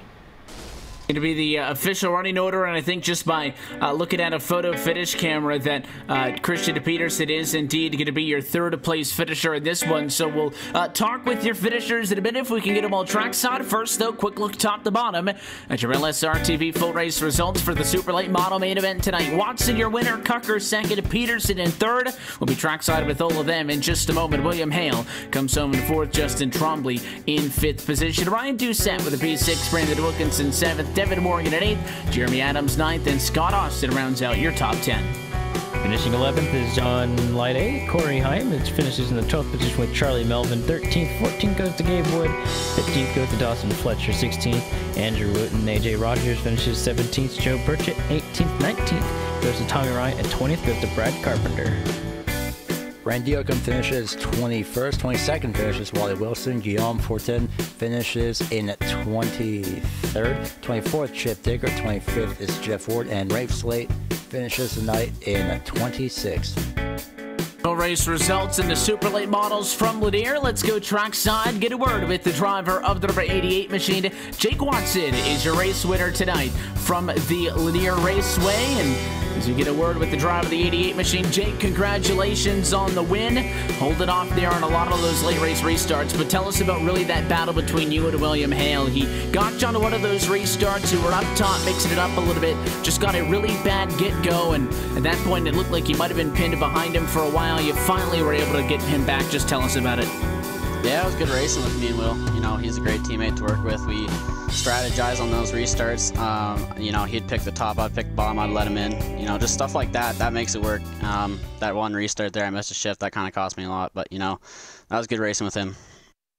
Obviously, fun and success on a consistent basis, not the easiest thing to do in this championship. Your win from 2 weeks ago jumped you up to second in the points, and you go back-to-back first multi-time winner in the SLMs this year. You're going to go to the race, or the championship lead, I guess I should say, through 5 weeks of competition. I know that's got to feel good.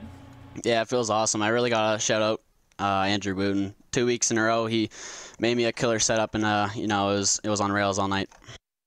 Race winner in the SLMs. Jake, before we let you go, sponsor shout-outs. Anybody you want to say hi to? London Recreational Racing, CN Chassis, Ideal Brake Parts, CCEX, Castrol Edge, Super Clean, and Kyle Egger for spotting me tonight. On top after 150. Jake, we appreciate the time. Congratulations on this one. I missed Martinsville, so congrats on that one as well. Go to back-to-back, and we'll catch you down the line. All right, thank you. Race winner tonight in the Super Late Models with the Cars eSport Tour. Matt Cucker almost got a win and said he comes home in second position, just shy of a second for him this year in this division. Trackside with him is Coop. Yeah, here with Matt Cucker finishing second tonight, and it seems like you went from 6th to 2nd tonight, and you were kind of there in the bird's nest of the top 3 all night. What was the difference between getting to the 88 and being able to pass tonight? I mean, I think it was I had to use more tire up than he did at the beginning there, trying to get past the other cars. And I mean, he started up front there. It was a little bit easier to save. But I mean, if I could have been a tidbit looser, it might have helped, and then I could have maybe got on the outside of him. But other than that, he had it locked up, especially on the starts there. I mean, he had me pulled on the starts because of a different gear ratio we ran. You were in 4th place before this, and this is still a good run, but you guys are pretty much all together. Every race kind of really matters on those few extra spots. Which next week it looks like you're going to be going to Bristol. Is it going to be a little easier or harder, you think, to keep this pace up the front? I mean, I hate Bristol. I mean, I didn't do too good last year, and The first week at Myrtle Beach in the Supers, we were great, and then we went to, where was it, Irwindale, and got taken out there, and then last week we were hard fighting for fourth there, and we got turned into the wall by a lap car. So, I mean, all I'm trying to do is just be consistent up front here, and so far it's doing what we want to do. We just need a better random draw on the first starts. All right, there you have it, Matt Cucker, and we'll quickly go down to the next driver on pit road, which is Christian Peterson, and I'll be caught up with Gary Reaver. Christian Pearson, you started a long ways away back, around 24th or 23rd, and you made your way up all the way to third place after that last accident coming up turn number 4. You did an amazing job sticking with the field and slowly working your way up through. So how was that race for you? Because that was absolutely amazing performance. Yeah, that was it was pretty wild. I messed up my qualifying lap and destroyed the wall of turn 4. We were on a good lap, but we just clipped it, and then yeah, just kind of was gonna bide my time early on and just get through the field, and we got caught up in that wreck really early. The 04 was like way off pace, and I was just trying to not waste too much time. I gave him like a lap and a half to get things figured out, and then he went real wide and got taken out, and then the car wasn't that bad, but after that it was just caution after caution and trying to like position yourself on the bottom, or towards the end it was a little bit more even, but towards the beginning you wanted to be on the bottom, and that's really when I got up front, and then we got kind of stuck around 6th. So and then I think Tremblay missed the shift on the bottom with one of those last restarts, and I was able to get down really quick and get by Doucette, and that put us in 4th. And then we had the last restart, and I was able to just, what happened with Hale there, I don't like that, but, it's the last corner, last lap, it's racing. And he luckily just barely edged Hale out for this third place position. So before I let you go, is there anyone that you'd like to thank for your top 3 finish tonight? Just everybody at Vincia Racing, 6-man race cars. Got to thank Globalcom, Peterson Irrigation, Austin Designs, and Kyle Brummett spotted for me tonight, so thank you. He was definitely helping me go #clear low. So, yeah, just all those guys. My parents, I think they're watching at home, so shout out to them.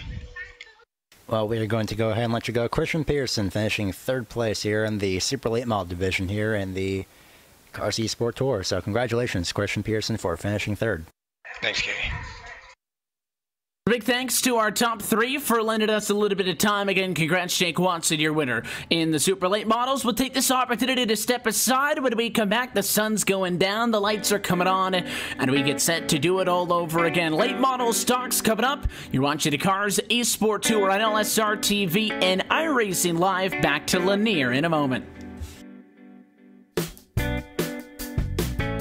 Ty Gibbs and Lane Riggs bring him down to the green flag, and we are off and racing yet again, this time in the late model stock car portion of the Clover Construction 300.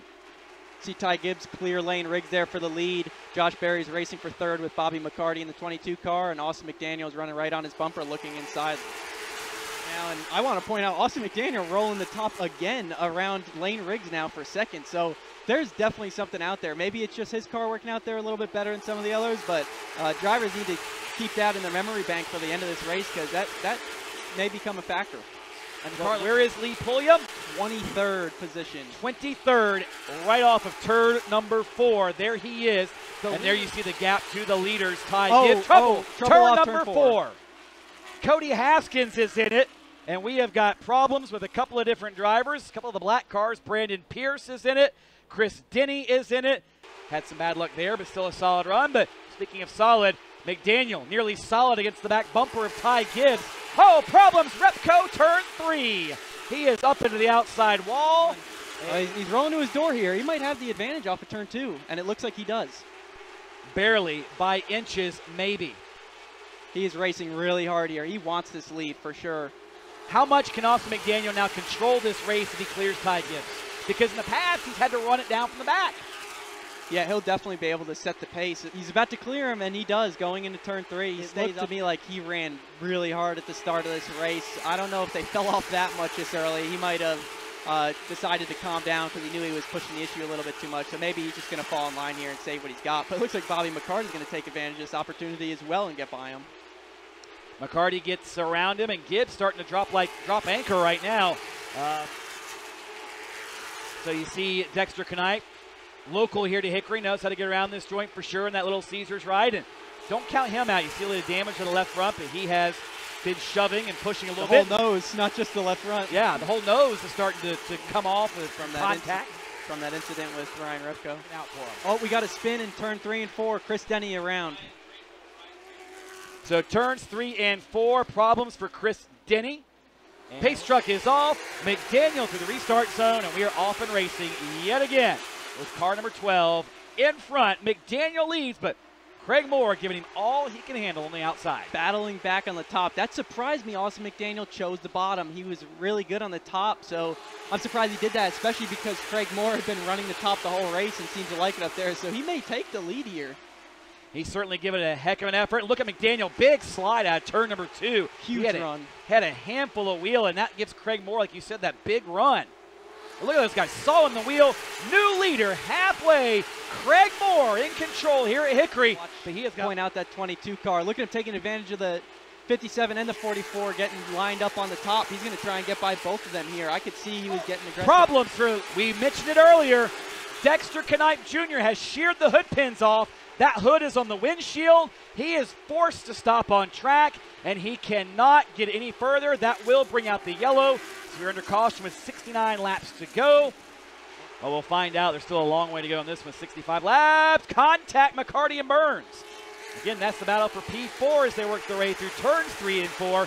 But Will Burns has this opportunity in this Robert Tyler-owned car, and I think he is, like you mentioned earlier, trying to take advantage of it and make the most of it. Big trouble. Burns sideways in front of the field.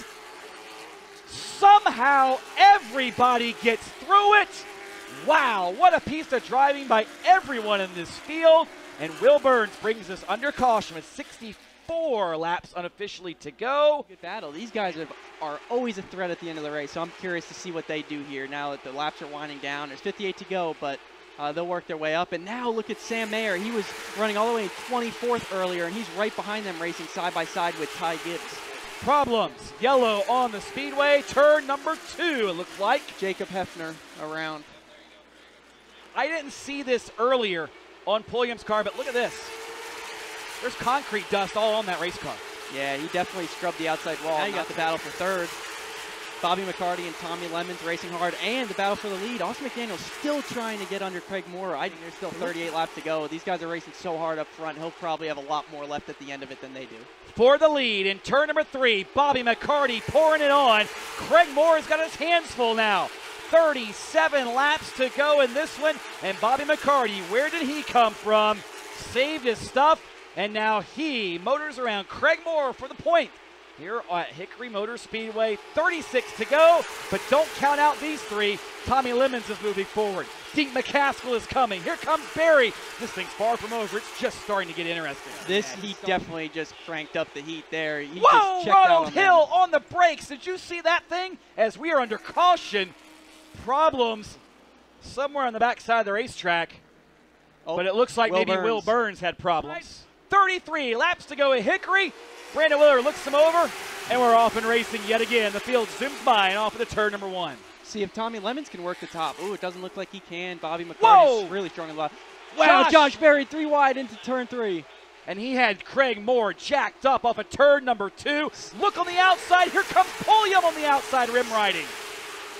Wow, he really found something in his race car after that adjustment they made when they came to pit road. Craig Moore, our previous leader, slow on going down the backstretch. Tough break for Craig Moore. Possibly something around. Looks like maybe possibly a flat tire. We'll get a report on that from Lenny when he comes down pit road, but it appears Craig Moore's hups have gone up in smoke. And you can see McDaniel's hands in the cockpit, the wheel back and forth. He is wrestling with that race car as we watch it. Look at that car sideways entering turn 3. Up the hill he goes. Lane Riggs motors by, and it looks like Austin McDaniel's chances may be over. Meanwhile, 3 laps to go. Now, leader Bobby McCarty is in traffic, but he's got a big enough lead at nearly 2.5 seconds that I don't foresee that being an issue. He works his way through turns 3 and 4, trying to get around Bradley McCaskill, who'll pull to the inside and give him a lane to the top. The battle, though, is for the runner-up spot. Barry and Lemons side by side as McCarty comes out of turn number 4. He'll take the white flag. Bobby McCarty 4th time this year in the Cars Response Energy Tour, looking for his 2nd win. The first win came at Tri-County, and tonight, win number 2 comes at the Hickory Motor Speedway. McCarty wins at Hickory. 2nd goes to Josh Berry. 3rd, Tommy Lemons. And Lee Pulliam finishes 4th with Deke McCaskill in 5th.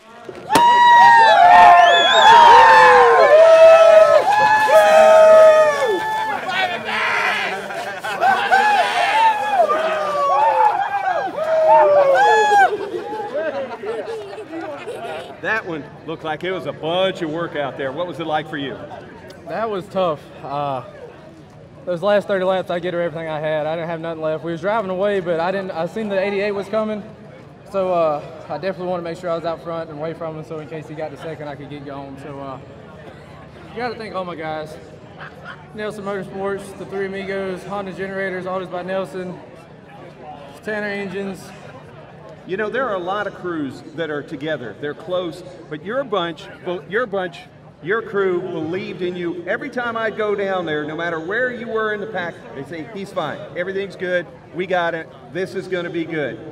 What can you say about the family of the Autos by Nelson? That's exactly what it is. We're family. We love each other to death.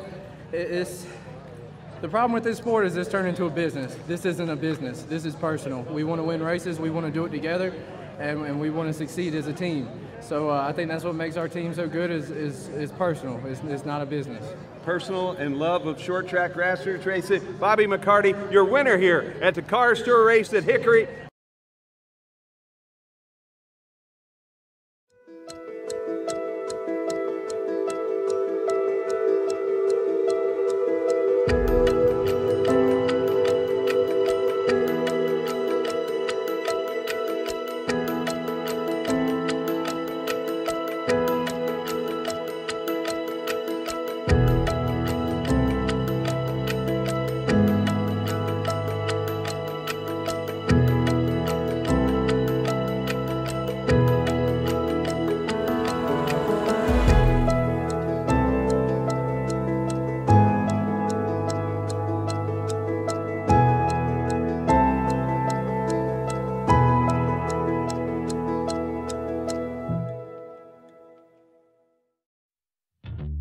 And welcome back live to the Lanier National Speedway. That's the virtual Lanier National Speedway. As we were assigned, you were taking a look at some of the highlights from this weekend's late model stock championship race at the Hickory Motor Speedway in the Clover Construction 130. Bobby McCarty taking home the win.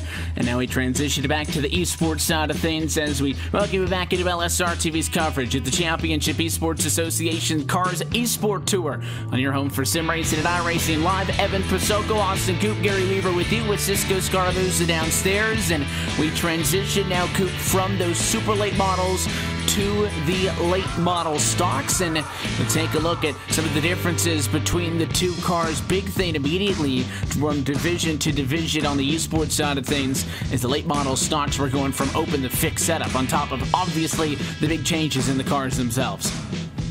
Yeah, the late model stocks are actually a heavier car too, with less horsepower. So not only are they going to have less speed in the engine itself, but the car itself is a lot heavier too, which in my opinion sometimes creates better races at certain tracks. This is one of those tracks where I think that is the case, especially for as heavy as they go through the corners and how slow as they're going to be going.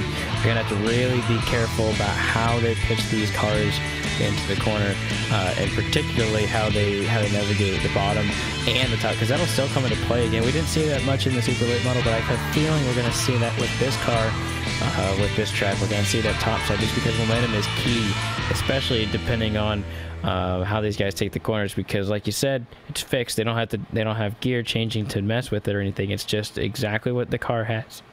Everybody has the same car. And something that we're going to notice that's similar from what we saw a little bit earlier on with the super late models to this and the late model stocks as well, Gary, is a lot of familiar faces. Good chunk of the drivers competing in both. So pretty quick transition for them to have to switch from car to car. Of course, a lot of these names are the guys who we've seen do the Roto Biz Simulation Series with a bunch of different cars, the CEA Weekly Dirt Series as well, which has a bunch of different cars. So if they can focus on just two, which on the sim you got infinite options, not that bad, but they're going to have to make a quick transition to hop it back into late model stock mode without having a chance, as you see, as the cars sit on pit road, not able to go out on track and get any sort of additional practice in before the green either. Yeah, it's a little bit of a different atmosphere here, too, as, again, we are under the lights here, so it's going to be quite interesting to see what they can do in both a different car and in a different time setting, or in this case, I'd say weather perspective, whatever you want to title it as. But we are definitely going to be seeing some people, probably some faster lap times as well. I saw the fastest lap time as a 13.0 in the daylight in the last race in the super lates. So we're going to see if anyone can match that time or maybe even beat it, as the grid is now starting to get set up. Pit car is going to be released from the pit lane. They are on track. Obviously, you can see the sun has gone down and the lights have come on. Let's do a little bit of night racing from the Lanier National Speedway. Let's go trackside and take a look at your LSR TV starting grid. For the late model stocks, James Milbachler will start this one from pole, the driver of the 61 Chevrolet, bringing us to the green flag, along with the 89 of Jeremy Adams on the outside of the front row. Brandon Wilkinson will start third, with Kyle Edgar in fourth, and Joe Burgett up inside of the top 5. Starting 6th place, Matt Cucker, then Tommy Ryan 7th. Ryan Doucette will start his number 77 Green Machine in the 8th position.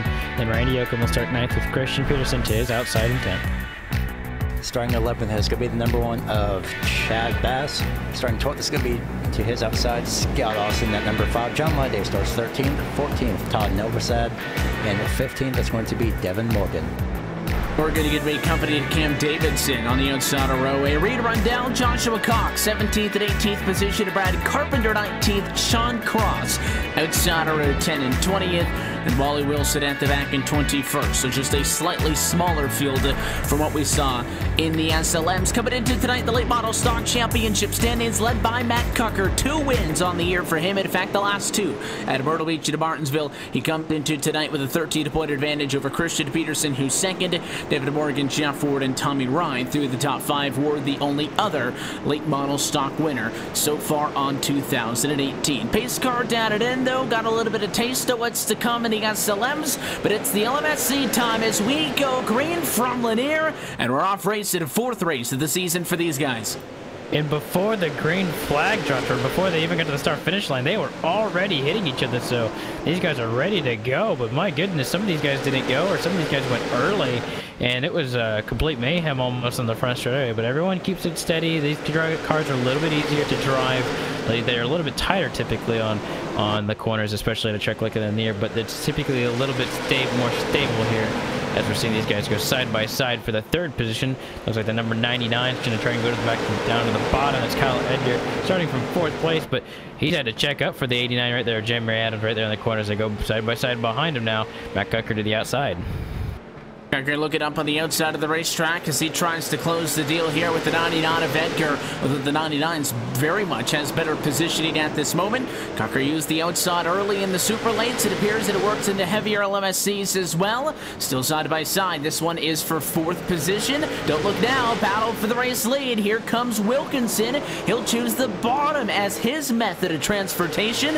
And he gets up and around Milbachler rather quickly. Leads at the line and clears now to the back straightaway. Amazing job by that number 56 of Wilkinson to get by, but still side by side for 4th as Kyle Edgar is just coming out on the advantage right here, coming after number 4, and Cucker trying to hold on to that outside lane, trying to hold on to that 4th place position. Can't get it done. Now he's got the 26 of Joe Burkett right under him.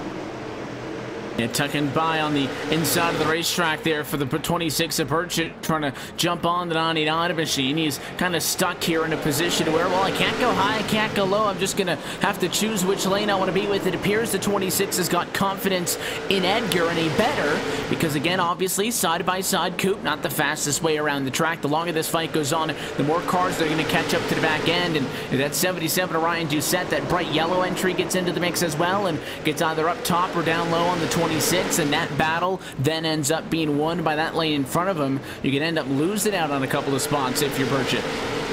Yeah, and looking at this battle between Edgar and Cucker. Cucker's got the advantage as he typically does on the top side, but Edgar has been pretty strong. These guys have traded some paint here and there a little bit, and Cucker was on the receiving end one time, and the most previous one, Edgar was on the receiving end and lost a lot of the front end of that car, and that's kind of where you're seeing the difference, but he's kind of brought it back up, but these guys are racing really, really close. There's not a whole lot of room between these guys, and it's a good fight for fourth, but I think both these drivers are both fast, and you're going to see the 69 just go back to the bottom. Knows that the top side is not where he wants to be if he wants to get these tires under him, but I think they're both faster than the 89 right now. Faster than the 89, but you have to complete that move, and for the time being, Adams is going to be able to maintain in third. There's the two sets of 2x2 now, with Doucette now on the inside of the 26 of Burchett. So side by side we are for fourth and 4-6 spot. Oh, contact with a 77, pushed up a little bit, got into the 99 of Edgar, but this is what I was talking about in reference to that 26 of Burchett, Gary, as he went up high, left the 77 to go down low. It cost him 2 positions because now that car and the 23 of Peterson have both gotten around. Burchett falls to 8th. And Burchett really on the downside of things right now, but that 77 of Doucette trying to get by Edgar, and that 99 almost making a little bit of contact coming out of turn number 2. They're still side by side. 99 almost gets into the back bumper of Matt Cucker there through the corner, down the front straightaway once again for the 17th time as of right now. And still Kyle Edgar is trying to hang on to that position, or at least whatever he can at this point. And at this point as well, we're only 17 laps into this race, but definitely a much better start for these late model stocks than what we saw earlier tonight in the super late models. Already catching some lap traffic. That's the 34 of Todd Novosad outside who's getting lapped. You'll also see a damaged number 92 of Cam Davidson in the mix as well. It's another lapped car that your race leaders are working by. The 77 of Doucette, really the driver who I think is going to be most concerned about that, because that's where the side-by-side is. The 99 of Edgar down low, so I'm sure they like to wrap this battle up quickly, and the 77 keeps been within a couple of feet of clearing the 99, but still unable to do it. And right there, watch, lap car up top. I thought the 99 was going to set a pick on him. They'll squeeze in 3 wide. A tight call there, though, and there you go, contact. The 77 of Doucette came up on that lapped car, put himself in the wall. And I'll be honest with you, I don't think the 99 gave him a whole lot of room to have errors. So I'd almost say that's on the 99, but that's also a lot of short track racing that you'll see. So it not a whole lot of blame, wrong time, wrong place in a certain kind of way, but really hurt the 77. If he wanted to do something about it, he might have said something over the radio, or may have like tried to nudge the 99 down. But at that pace and how fast you're going, you sometimes can't see how quick that lap traffic is coming. So he's got himself a lot of right side damage and lost a lot of momentum, not both on the track and mentally, I'm sure, as well, as he's letting a lot of drivers go by right now. It's not what you want to see if you're that driver. So these guys coming on the inside, looking like they're going to maybe get some passing done. That's the idea, to keep the ball rolling. Again, we talked about it earlier tonight, never came into effect. 40 laps uncontested, and green flag racing would bring out a competition caution. We're more than halfway to that point now, working lap 25 of 150 overall. We would only see up to 2 of those competition yellows. It could be at 40, it could be as late as 80, but you would not see one at lap 120 because the competition yellow rule is no longer in effect once you get into the final 40 laps of a race. So enjoy it while you can see it right now. Brandon Wilkinson, that 2.6 second advantage that your race leader has is soon to be evaporated, but the battle is who's going to be P2, and this could be a big move because it'll determine if you're inside of the back row there in second, or if you're on the outside of the front row for the upcoming restart, depending on who wins out in this fight. And it might not just be between these two. Keep a half eye on Cucker there as well, sneaking into the picture right there in fourth. Yeah, Matt Cucker's just waiting. He's probably going to strike at whenever these two drivers least expect it. Right now, Cucker's giving him just a little bit of space right now. Just letting them battle it out just a little bit, because Cucker knows that there's still just a little bit of time. And right as I say that, there goes the 61. Here comes the lap car, the number 36. That's Wally Wilson going to squeeze it 3 wide entering turns number 3 and 4. That's going to send the 61 now side by side with Cucker. Amazing placement by Cucker there. Like I said, waiting for that perfect moment, and he's found it right now. So now, once he gets by that 61 of Millenbacher, which should be here just a couple of laps, at least right now, as I head down to turns 1 and 2 again. Now he's going to set his sights on Jeremy Adams.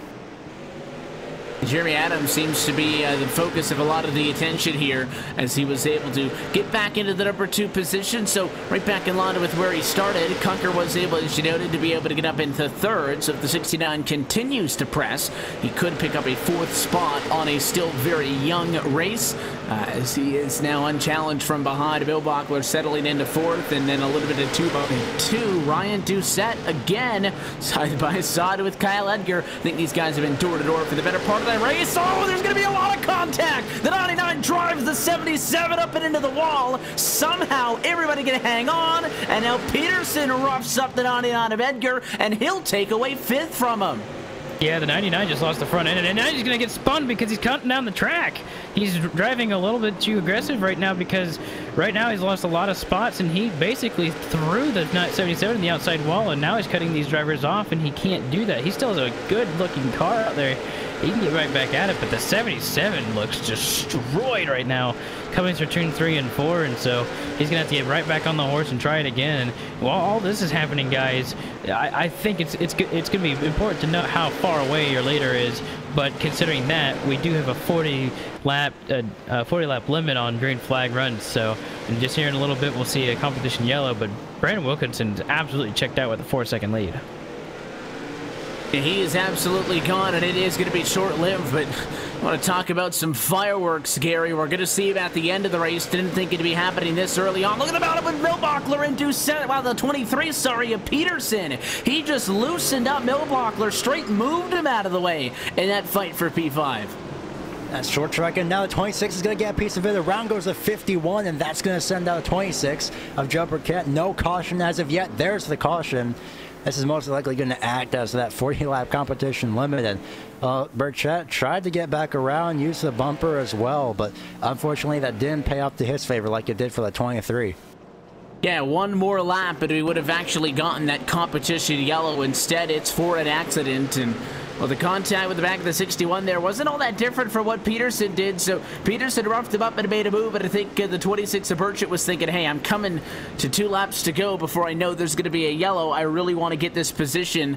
He was 7th, wanted 6th. That would have moved him up an entire lane for the restart. Unfortunately, it'll send the 61 all the way around, and that should land Burchett a penalty, and it'll prevent us from getting to the competition caution break, but it'll basically act as one as we're under yellow now at lap number 41. So the previous points he made about you're not going to see any competition yellows any later than lap 110 will remain true. But that was a great opening run there, Coop, in that race. A lot of excitement, ended with a yellow, but you nearly knocked a third of this race out of it. Oh yeah, and it happened fairly quickly, but I do want to say that the contact on the front stretch with Peterson and the contact with turn 3 and 4 is completely different just because of where he hit him. Peterson hit him straight on the Chevrolet logo, and the 26 hit him right on the taillight. So that's why the 61 went around there. Completely different on that one, but it doesn't really matter when you're turned around and had a lot of damage, which the 61 does have, and he started on the pole. So it really that's a tough pill to swallow here when you're up there so close and doing a good job. So might be something to come for the 61 in the end of this one, but right now he's gonna have a long uphill battle. And not maybe as much time as you would like to think. It's only been 12 minutes, Gary, since the green flag drop. Feels like it's been a lot longer than that as the lights go out and we get set to go back green just like that. But this race is really hustling on through. Restart will come with 44 complete and 106 to go. Yeah, 12 minutes within this race, and we're only right now 44 laps in, just about to get 45 once the base car pulls off. About 13 or so seconds per lap. Pace car 2, pit road. Brendan Wilkinson in the lead. He is down and away, and here they go back to turn number 1, and all over the back bumper is Kunker. He is all over him off into the corner. Wilkinson going to have to try to regain that big advantage. He started 3rd, but got to the race lead ice and quickly set sail, and he's already pulling big gaps off of the quarter with the first lap complete, and a quick caution this time. Yellow flag is out. It's problems with the 9 of Randy Yoakum. Yeah, and I think we saw this happen not just once, but this is the second time I think we've seen this evening. Once in the last race, but one driver gets slightly tagged out of turn 4, and then they just can't get off of him. And I think once the one was hooked up to the 9, he just knew the caution was coming out. Just should have just completely just got on the brakes, because there's nothing they could get it done. But there's so many other drivers that are just kind of pushing it anyways. They just couldn't get off of him. They got stuck together, and it ends up being like 9 different incidents. Even that 06 machine struggled to get on by the 41, the 36, so a couple of other cars in and around there unable to get off of each other. But of course, we talked about the differences we saw earlier tonight. The super lates and the single file, the double file restarts. Gary, can't say I'm surprised that we get one of those incidents tonight. First one off of a restart, obviously, after we went 39 laps the first time. So we go from long runs to a nice quick one, and we'll set up and do it again. Yeah, it looks like it seemed to be just this time of both a combination of trying to get to whatever position, trying to get to whatever lane as quick as possible, but also just being a little bit too eager to get to that position that you failed to realize that other people want that same position in that same lane that you have, and of course that's just a bit of a battle for, if you will, on-track real estate. So you can only put so many cars in so many places at a time, but luckily this is only the first incident caution that we've had of the night so far. First one so far, and the lights will stay on top of the pace car one more time. Thought we might have gotten a quick one there and gotten back underway. We will go past 1/3 distance in this race. Restart going to come up with less than 100 laps to go. Of course, total lap counter up at the top right-hand side of your screen. You can follow along as we continue to work deeper into this one. 19 cars on the lead lap. Devin Morgan is 38 laps down in 21st. And Wally Wilson is only a single lap down in 20th. And so far, nobody's gone behind the wall tonight from Lanier in the late model stocks. Yeah, I don't know if that'll stay the same way, of course, tonight, as it is starting to amp up with that first caution. It was going to happen anyways, but it did kind of start the action here as we were getting to the 1/3 mark as we just rolled over it. So we'll have just a little under 100 laps to go here when we get the green flag. His car in, green flag in the air, 51 laps complete from Brazelton, Georgia. Close it in on the end of tonight's coverage here as we continue to work deeper and deeper into what so far has been a treat of a race in the late model stocks. Look at Brandon Wilkinson, best car all night, clear on the outside of Adams. And as a fight, he leaves behind him for a second. He should be able to pull some distance. Look at Cucker all the way down to the inside of all that time. All 4 tires on the apron.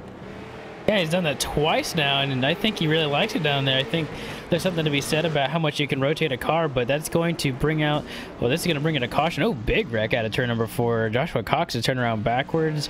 The 61 once again is involved, and I think the 61 might have, might have caused this one as well, or might have been a part of this one as well. Looked like he's the one that caused it, maybe. Got it in a little bit hot. He gets up into the 06 of Joshua Cox. Pretty clear cut that one. Both cars go around, and we're under the 3rd caution of the evening. So as we pace once again, what we'll do is we'll step aside for a quick moment and come back for the race start on the other end. Brandon Wilkinson, so far so good. He leads in the late model stocks. You're watching the Cars eSport Tour on LSR TV in iRacing Live.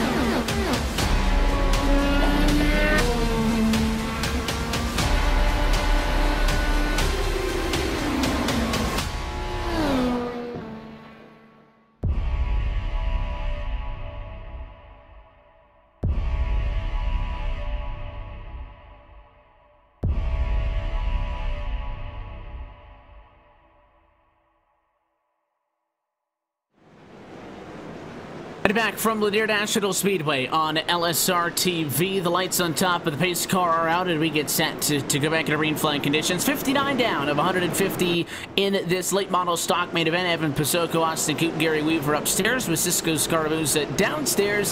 Happy that you're with us at your home for sim racing and iRacing Live. Back underway we go. Green flag in the air. Side by side down into 1 and 2. It was a very good jump for Adams topside, but an even better jump for Cucker for the inside of row 2. He wants to go to second, and he's almost clear. Might get it this time, down in 1 and 2.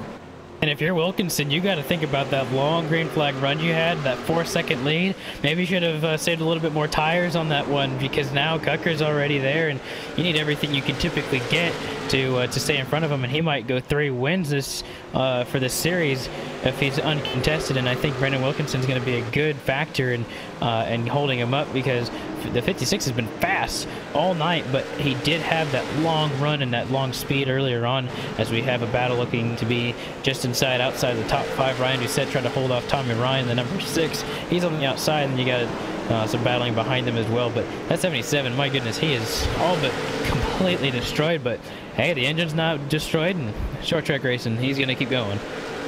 Yeah, that's all you can do is just keep on going. So you lick your wounds and you do what you can, but definitely dropping it back those spots not going to help anybody else. Just looking for big movers. Never mind. Caution flag at lap 64 should say, sorry. Randy Yoakum in the 9 car again, as his night goes from bad to worst. Yeah. Oh, sorry, go for it. Yeah, looking at the replay, it looks like the 06 of Joshua Cox just drove it straight in there. Didn't really expect the 9 of Randy Arms to really check up for that 3 Brett Carpenter, but there's really nowhere that the 9 could have gone. So Joshua Cox is going to get that EOL penalty as a result of that.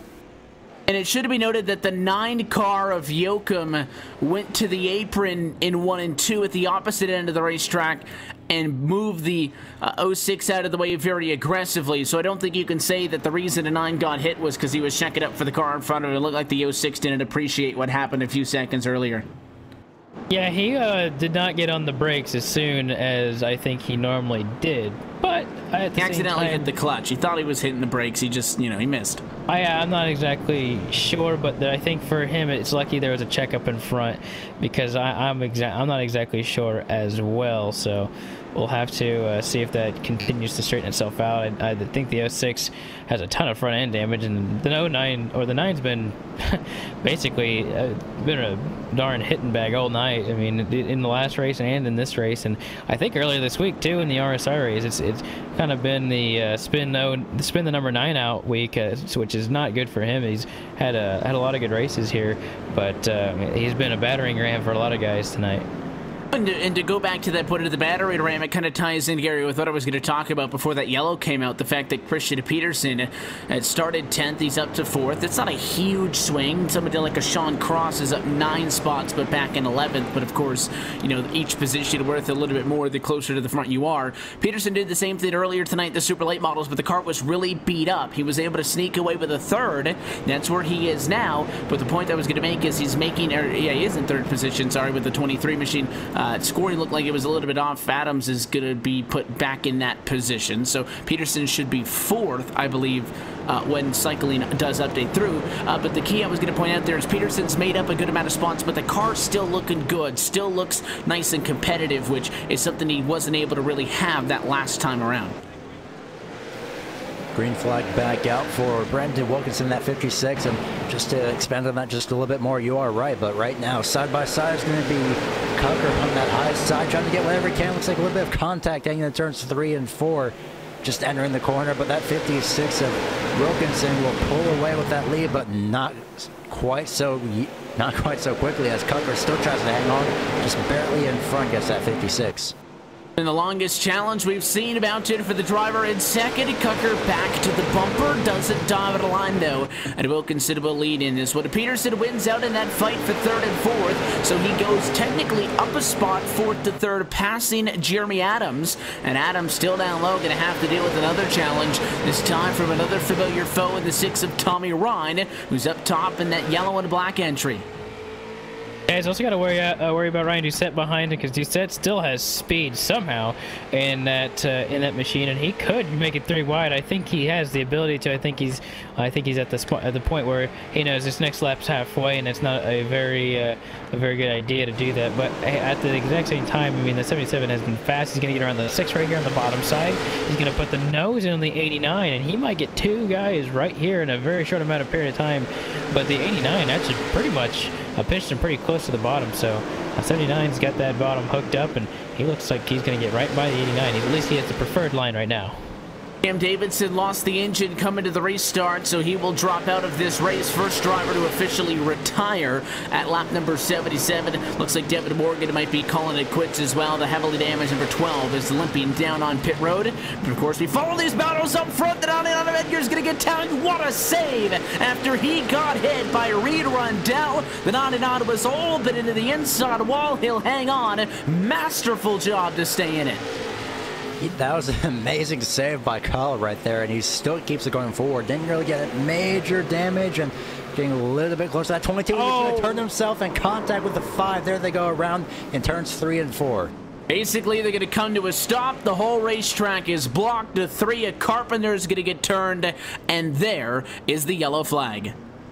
Yeah, and I think a lot of people are upset because they think the 99 went to go back for it, go back to the 5 and give him a retaliation. But what he forgot was the 22 was right there, and then he wrecked the 5, and the 5 was basically no part of that really at some point, but a big mess. But I think race control is going to have to take a look at this, because yeah, it does kind of look like the 99 just had no regard for the 22 and just straight up went for the 5. But nonetheless, we are under caution once again, and I've cautioned 3 cautions, but I think that one could have been a little bit prevented.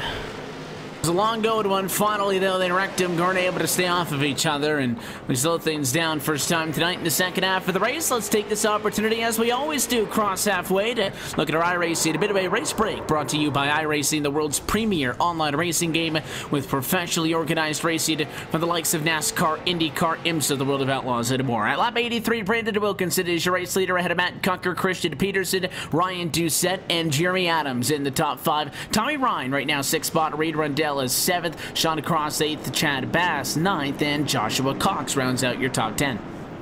In the 11th position is Kyle Edgar, and I think he's going to be going to the back of the field, so he'll shortly be there and scored there. Then you've got John Lyday, James Milbachler, 12th and 11th. Joe Birch at 14th, Todd Novastad, I should say, is in the 15th position. Scott Austin, 16th. Randy Yoakum, 17th. Brad Carpenter, 18th. And then to round out the rest of the field, Wally Wilson, Cam Davidson, and Devin Morgan. They are multiple laps down. Look top to bottom at your iRacing, a bit of a race break. For more information on the wide variety of sim racing possibilities online, you can visit iRacing.com to sign up today. And as we mentioned earlier, iRacing.com/membership, the place to go if you are looking to get your sim racing career started. 40% off all new iRacing memberships. Again, iRacing.com/membership for more information. Inside of the window now as we restart with less than 70 to go in this race. No more competition yellows, because once you go 40, well, we're inside of the final 40 at that point, so that's not going to be a factor for the rest of this. So how do we race this one out as we go back green, nose to nose for the race lead? I think that's the best restart Cucker's had all night from second. And you got to imagine that Cucker's one of these times going to get a good run off those corners, but 56 has been very, very strong on the bottom and has just been able to put those left sides just enough on the yellow line to make it work out. And I think he's not overdoing it, and he's putting the left front first, which I think is a little bit interesting, but he's actually able to get that car started to get right in the corner. But right now it's just kind of I think a little bit dead even, but the 56 does edge out ahead. But look at Ryan Doucette. It doesn't matter whether he's got a car that's almost completely destroyed, he's still in 4th, and I think he's skating on these guys. Either that or Peterson is just kind of waiting to see what's going on, but he's actually really getting these guys up front. And that's all you can hope to do is just keep them within touch of you. Again, there is a chance, very slight chance, albeit, that this race could go all the way to the end because we are no longer in a situation where there would be any more competition in yellow. So I don't think you can sit back. Not that you can't pace yourself, Gary, but you can't sit back, let somebody get away, which is why I think Kucker's battling so hard up top. He doesn't want that 56 to pull, multiple seconds out in front like he's done a few times. And I think he's also got to worry about that number 23 that's at the moment just running behind him, running that inside lane right now. Just watching this battle out. A little bit of contact at turns 3 and 4. That's going to serve as his downfall. And now he's going to swerve in. The 23, everyone's trying to figure out where to go. And unfortunately, out of all of this, the number 69, Matt Kucker, will fall out to 4th place. But look at Christian Peterson. He made the timing perfect, and now he's up to the lead. Peterson's the one who went flying up on the inside. He is now your race leader. Wilkinson falls to 2nd for the first time since the opening 30 laps or so of this race when he made that charge up front to set 3rd. And as you mentioned, Kucker, the big loser, drops 2 into P4. Peterson taking advantage of getting those spots earlier, keeping the car cleaner. All points we already made. Coopity really kind of jumped the line queue, went right 3rd to 1st. Curious if that car is right on par with the likes of Wilkinson. I think that 56 was really being held up by Kucker. Now that he's single filed, I expect him to kick it back into gear. Oh yeah, big mix up here at the front, and that was really fun to watch and really fun to see how that was going to end up, and they all kept it forward. And I think with these guys keeping it straight just shows you the skill that all 4 of these guys up front, and even with all of that, Jeremy Adams still was not able to get in the picture. Just these guys up front, all 4 of them, they're the class of the field right now, and the cream has risen to the top. And Jeremy Adams is fast too, but he's just not that extra fast that the guys in front of him are. He's also got to hold off Tommy Ryan behind him, as I think we got the number 22 of John Lyday is trying to bring it down pit road as he has blown the engine tonight. That's what all the smoke's from, and yeah, he's on pit road and looks like his night's going to be over with. Yeah, lost that engine while battling in 9th position. A lot of smoke on the racetrack as well. He lost it at the far end of pit road, or rather I should say far end of the racetrack for the pit road entrance. We are going to get a caution though. It's not from all the smoke on the 22. Another incident's going to be somewhere on track. I was going to say that maybe all the smoke from Lyday was going to put somebody in a rough position because he had to tiptoe around the track, but I think everybody was able to get down pit road, and this one was Randy Yoakum in 14th position. He got sent for a ride with the 99 of Kyle Edgar, and this one might be a tough one for race control to call, Gary. The 99 gets hit by the 3 of Carpenter, pushes the 99 into the 9, so I think all of this might fall back onto Carpenter. Yeah, the 99 couldn't really do anything about it, and yep, confirmed as of right now. Brett Carpenter has gotten that AOL penalty, so nothing that Kyle Edgar really could have done at that point. When he got bumped by the 3, he got sent sideways, and Randy Yoakum, unfortunately, was just in the wrong place at the wrong time. Well, right place, just at the incorrect time, as that set of events had unfortunately sent him to the outside wall. So, as of right now, Christian Peterson, Brendan Wilkinson, Ryan Doucette, top 3. So, amazing move by Peterson from earlier. Was a nice move. That's what's got him out in front of all of the chaos. And, well, now we're past 2/3 of the way in this one into the final 50 laps from Lanier. In this late model stock main event for the Cars eSport Tour. As we work under yellow, reminding you as always that coverage of the Cars eSport Tour at LSR TV is brought to you by Joel Real Timing, the official timing software of LSR TV. Whether you spend your time on the sim, behind the wheel, on the pit box, or from the spotter stand, JRT is your go-to software for iRacing timing and scoring analytics. You can get yourself the basic download today or buy the full pro version. All that info and more by logging on to joel-real-timing.com for more information. Lights out on top of the pace car. 46 laps to go, Coop. I'm going to go out on a limb and say this ain't the last restart. Oh yeah, definitely not. And you can definitely tell with those 2 up front. Yeah, this might get really fun and interesting. Knowing that these 2 up front have had some heated battles in the past. So I'm looking forward to seeing what goes on here as we get a restart on 104. Restart 2 up. Let's look for the 23 of Peterson to get a much better go this time. Want to leave the 56 of Wilkinson behind him. He's got the inside. It's the better place to be. He will clear Wilkinson. The big thing now is, can Doucette challenge for second? I don't think he's going to be able to get the positioning. Wilkinson tries to come down, and the 77 says no, pushes him up the racetrack, and now he'll take second. Yeah, and the 56 actually backed out of that completely. That's a smart move, but now the 69 moves the 77 up the track, and so that's going to lead the 69 to the bottom of the track. But now we're going to have a caution, so that's going to change everything. We're going to have, looks like the 99, yeah, 99's blown up on the, in turns 1 and 2, I think. Yeah, Kyle Edgar ended up pretty hard into the inside wall. There was 2 wide up top, and it just kind of drove into those 2 cars, maybe expecting that 62 to Milbachler to be going all the way up to the wall, but I mean, Milbachler couldn't do that. Sean Cross was up there, and Edgar comes sliding down to the inside, hits the inside wall. That's why you saw all the thick smoke. He didn't blow an engine like the last time. Things got a little bit cloudy here at Lanier. So a single car accident. He's already been involved in the accident. Penalty not going to hurt him all that much more. And it takes another 4 or 5 laps of green flag action out of this one. But another change. Doucette to second, Cucker to third, and Brandon Wilkinson needs to find some clutch here late because he's gone for the race lead to 4th pretty quickly.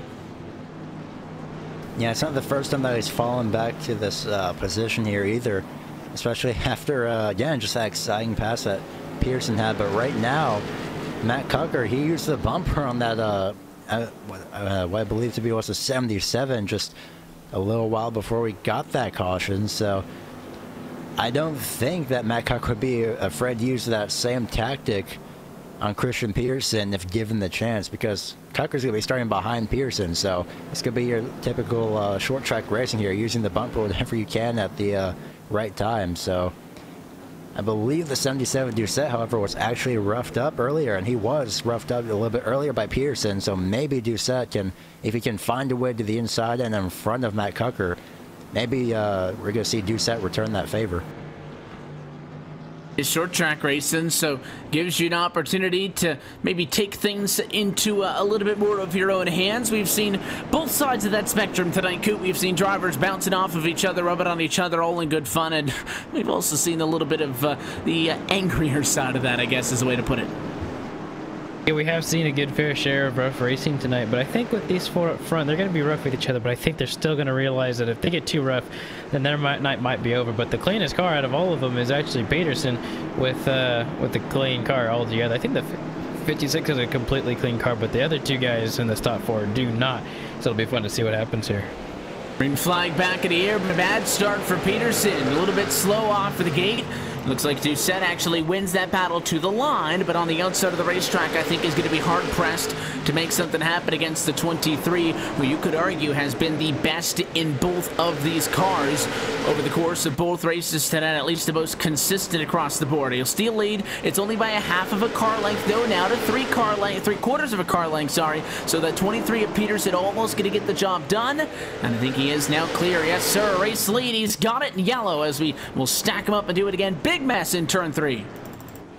Oh, still more contact there, as it looks like. Yeah, contact in 3 and 4, I think. I think that's what it is, and yeah, big accident there. I'm actually not just seeing an incident, but Todd Novosad was in that one at least.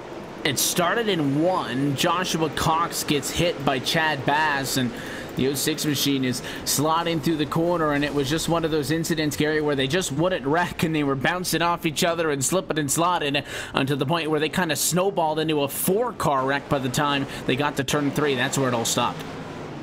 Technically that was a wreck, but it was more of a moving wreck, if you will, so quite unfortunate as yeah, the 06 almost had saved it, but then that just that wreck moved itself all the way down to just near the beginning of turn number 3. So 4 cars, and I'm seeing about 2 or 3 of which are pretty much done for the rest of the night. Unfortunately, I believe Novosad was one of them. So right now, essentially the same top 5, if you will. Tommy Ryan hasn't really gotten anything done as of yet.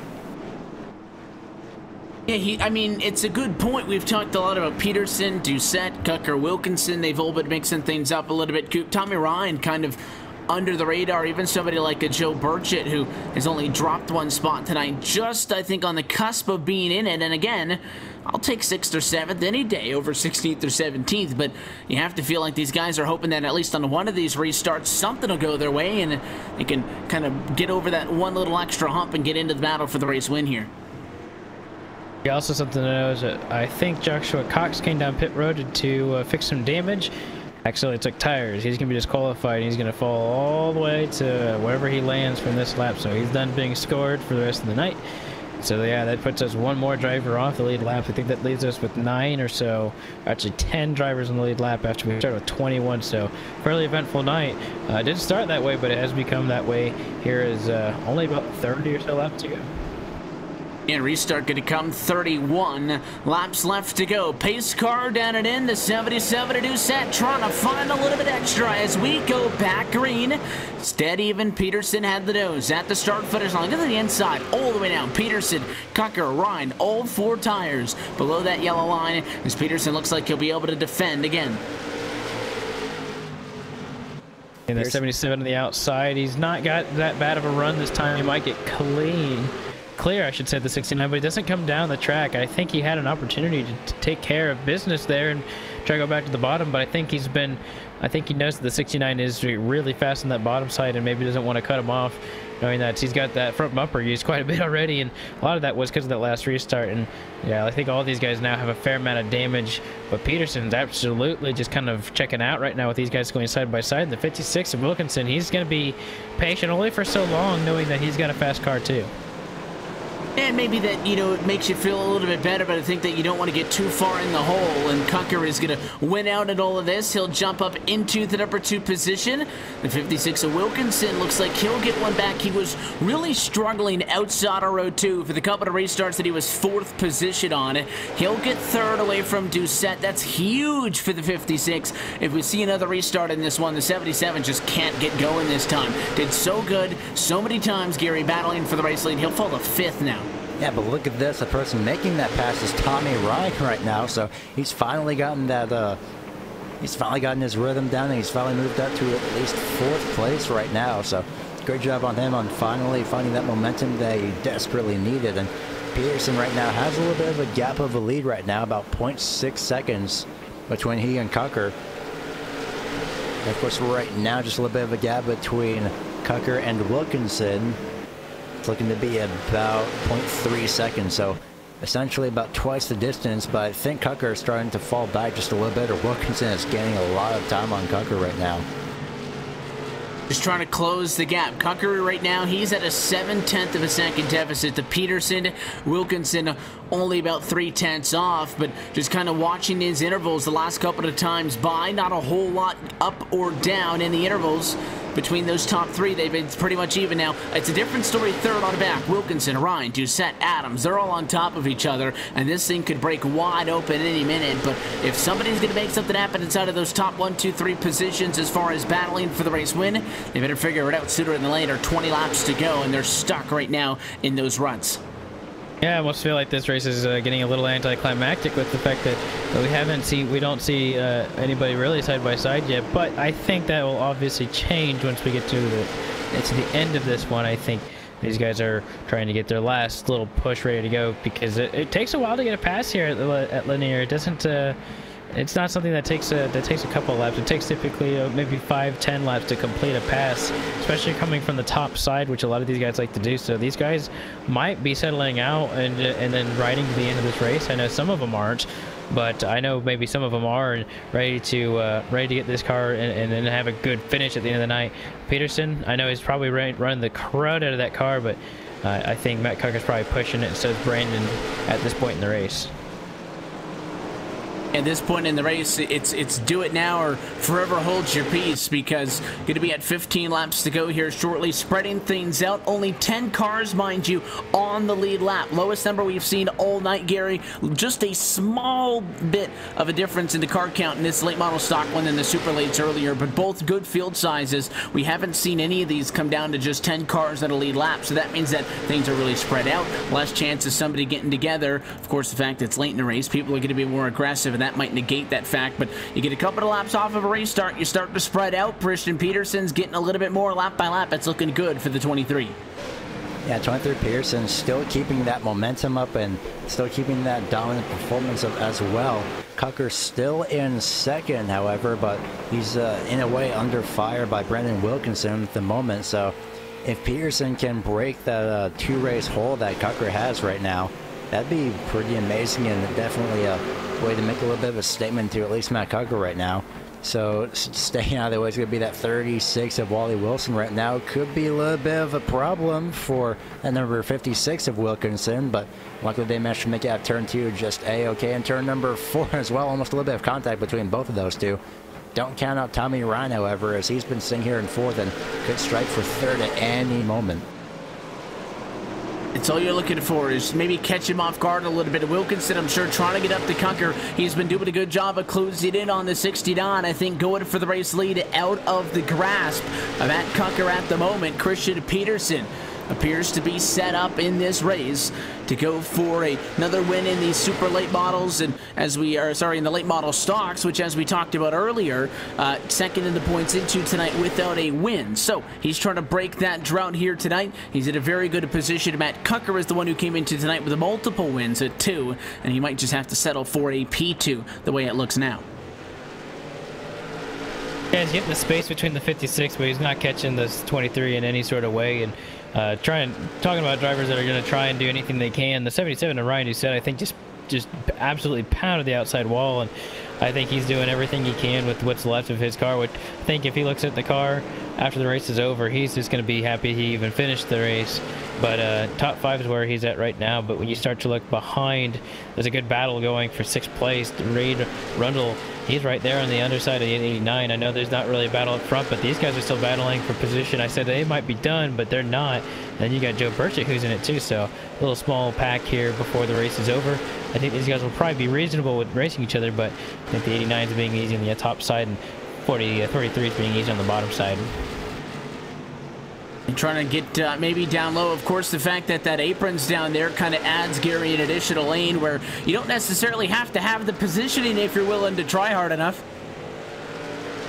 Yeah, but if you use that bottom lane, then of course you're definitely trying to either avoid wreck or trying a lot harder than normal. But you can see the 89 Jeremy Adams, or sorry, the 43 of Reed Rundell. He's not really, he's using that bottom lane, but not to the extent of really putting his entire car down there. You saw in turns 1 and 2, he just put the bottom two left side tires below that double dash line and tried to get the advantage. Almost had in turns 3, got at least to the quarter panel, but couldn't really get anything. But back up front, Christian Peterson now is about to take the white flag. Coming to 1 lap to go for the 23 at Christian Peterson. He gets to it, and this race is going to be official. No wins yet this season in the Cars eSport Tour, but he's been fast all night, and it is finally going to pay off for the 23 Chevrolet. Christian Peterson, winner tonight from Lanier in the late model stock division. Yeah, it was really that move whenever they had gotten jumbled up, just able to get around these guys, and then it appeared that he was the fastest car all along. So that was really really interesting to see that he was really patient and waited for an opportunity. It presented itself, and he absolutely took advantage of it. Takes advantage of that opportunity and does not look back, and he's got some celebrating to do because Peterson is your race winner tonight from Lanier. Great drive for him again, Gary. Both races. This one, though, is the one that the cards came together in. Yeah, he's done an amazing job, and just from that restart onward, he had an amazing performance at keeping that lead, and 13 points behind him, behind Matt Cucker heading into this race was Peterson. Right now, most likely it's going to show Peterson out front in the point standings. It would be well deserved if he's able to put himself on top. Your race winner from Lanier. As we wait for drivers to get trackside with us, we'll take one quick opportunity to step aside and come back for post-race action for Lanier on the other end. You're watching LSR TV's continuing coverage of the Cars eSport Tour, powered by the Championship Esports Association, on your home for sim racing at iRacing Live post-race. Lanier when we're back.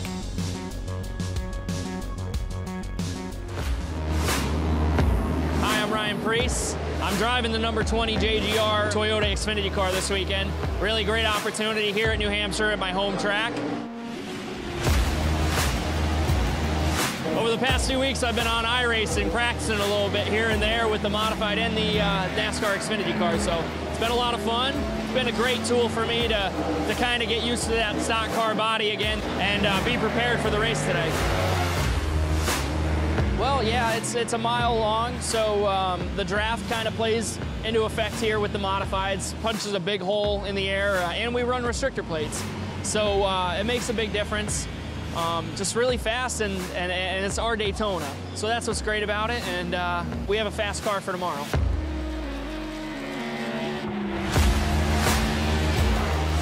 I think the biggest thing is they're heavier cars. The tire's a lot different, and the way you go about setting them up is a lot different.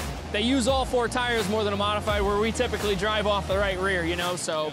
Well, actually, it's funny. I raced NASCAR race in 2003 before iRacing came about, and then when iRacing came about, my friend Kevin Iannarelli, who works at iRacing, kind of told me, hey man, you need to switch over to this, and when I did, I was like, oh my God, this is like real life.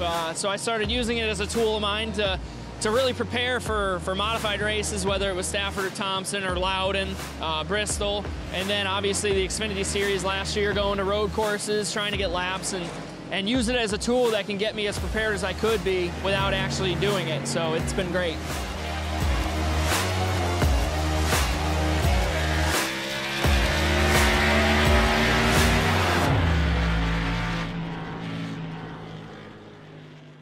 This broadcast is the copyrighted work of LSR TV, and it may not be rebroadcast, retranslated, or used in any form without the express written consent of Live Sim Racing LLC and iRacing.com Motorsport Simulations. LSR TV would like to thank you for your support, and we hope you enjoyed tonight's broadcast.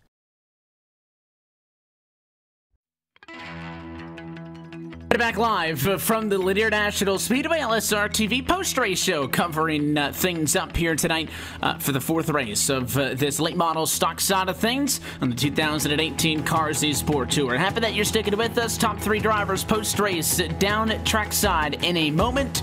But first, let's recap this one and look top to bottom at your LSR TV full race results. Christian Peterson gets the win. First for him on 2018. Matt Cucker second. Brandon Wilkinson third. We'll get post-race reaction from all of them in a second here. Tommy Ryan comes home 4th, and Ryan Doucette get around things out through the top 5. P6 result for Jeremy Adams. Looks like Reed Rundell will tie with Scott Austin for the biggest mover on the night, plus 10, and he goes in 7th at the end of it all. Birch at 8, Scott Austin 9th, and then Sean Cross right there rounding out the top 10. He also rounds out all the late lap drivers as Brad Carpenter finishes 3 laps down at 11th. Wally Wilson finishes 12th. Joshua Cox 13th. 14th goes to Chad Bass. Todd Navasad finishes 15th. 16th goes to James Wilbachler.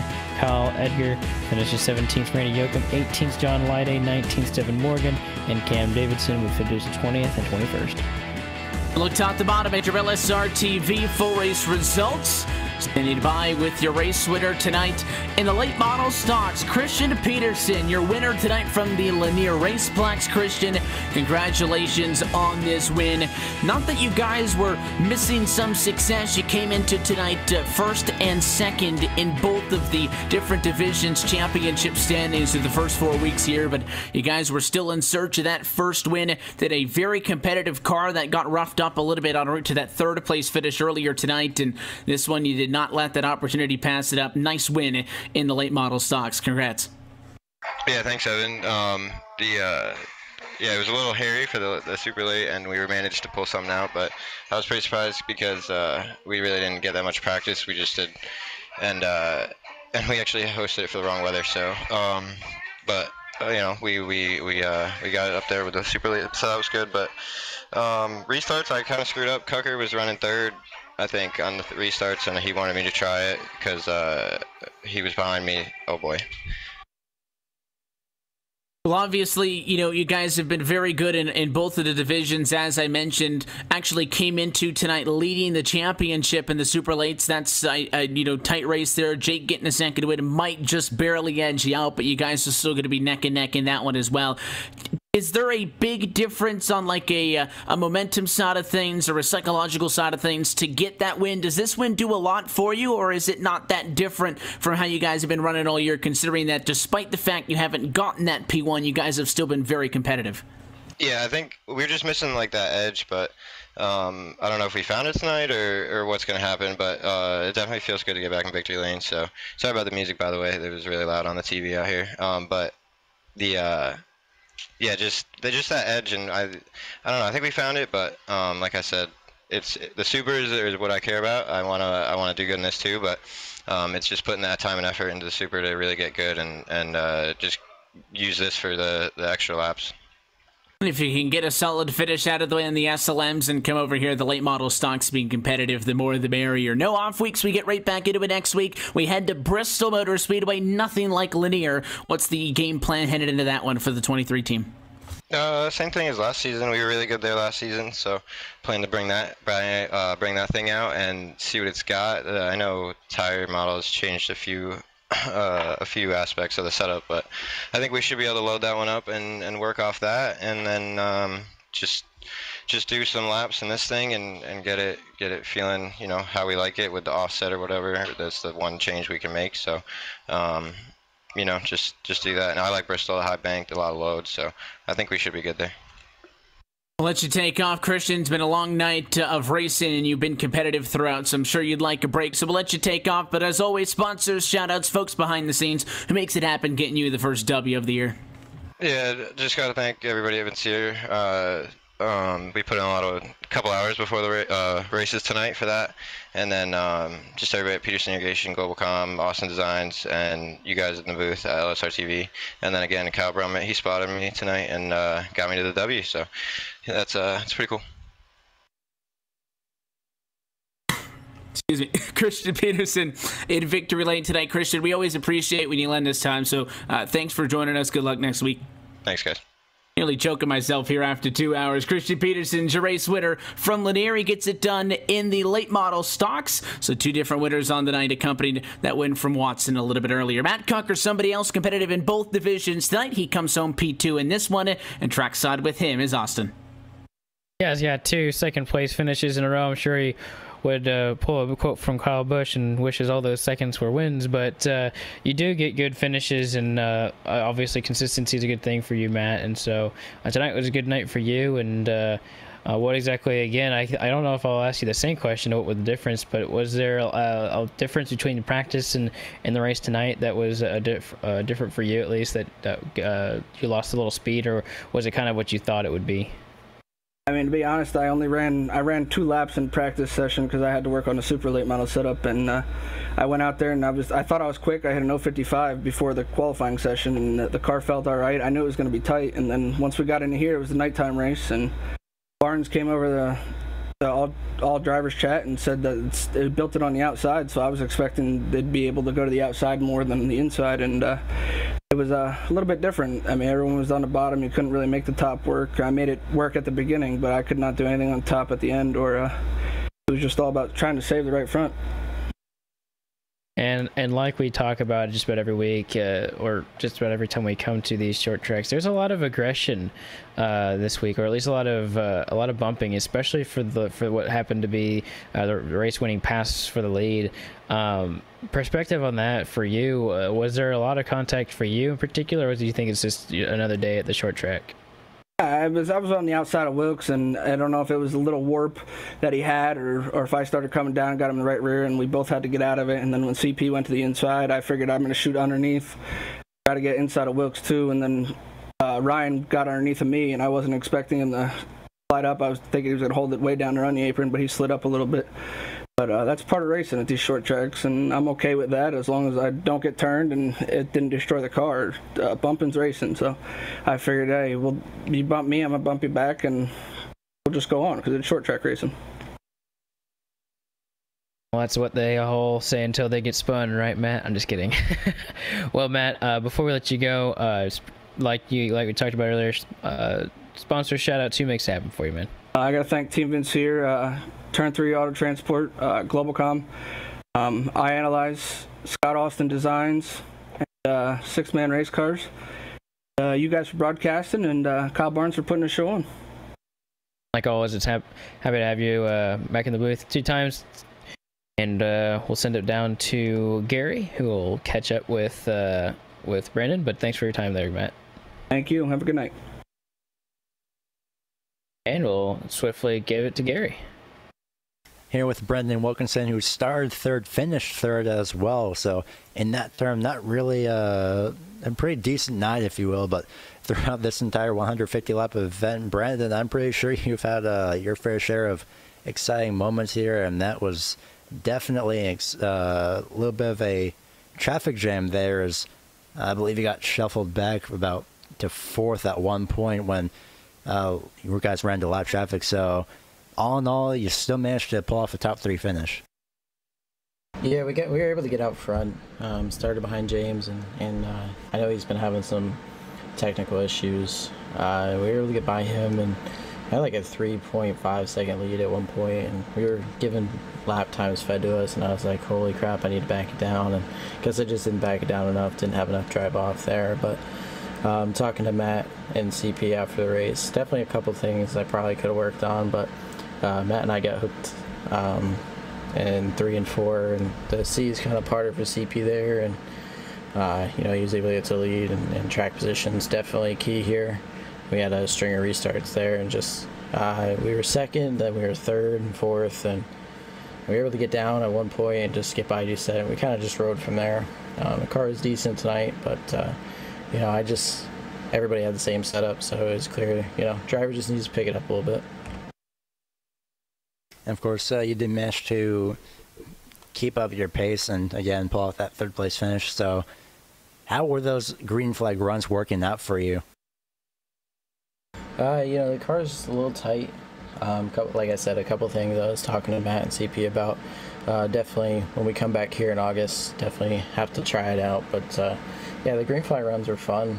I felt like we were at worst a third place car tonight. So, when we were in third, we kind of just didn't really have any pressure. The first run was great.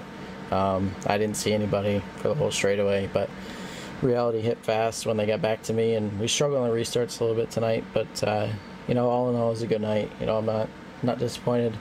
We ran from 14th to 7th in the Super, and another good points day there. And last week we finished second, but understandably got put back to 12th. So third place is definitely refreshing and a breath of fresh air for sure. Simply exciting to watch as well. So before we let you go, anybody that you'd like to thank, sponsors or any shout outs?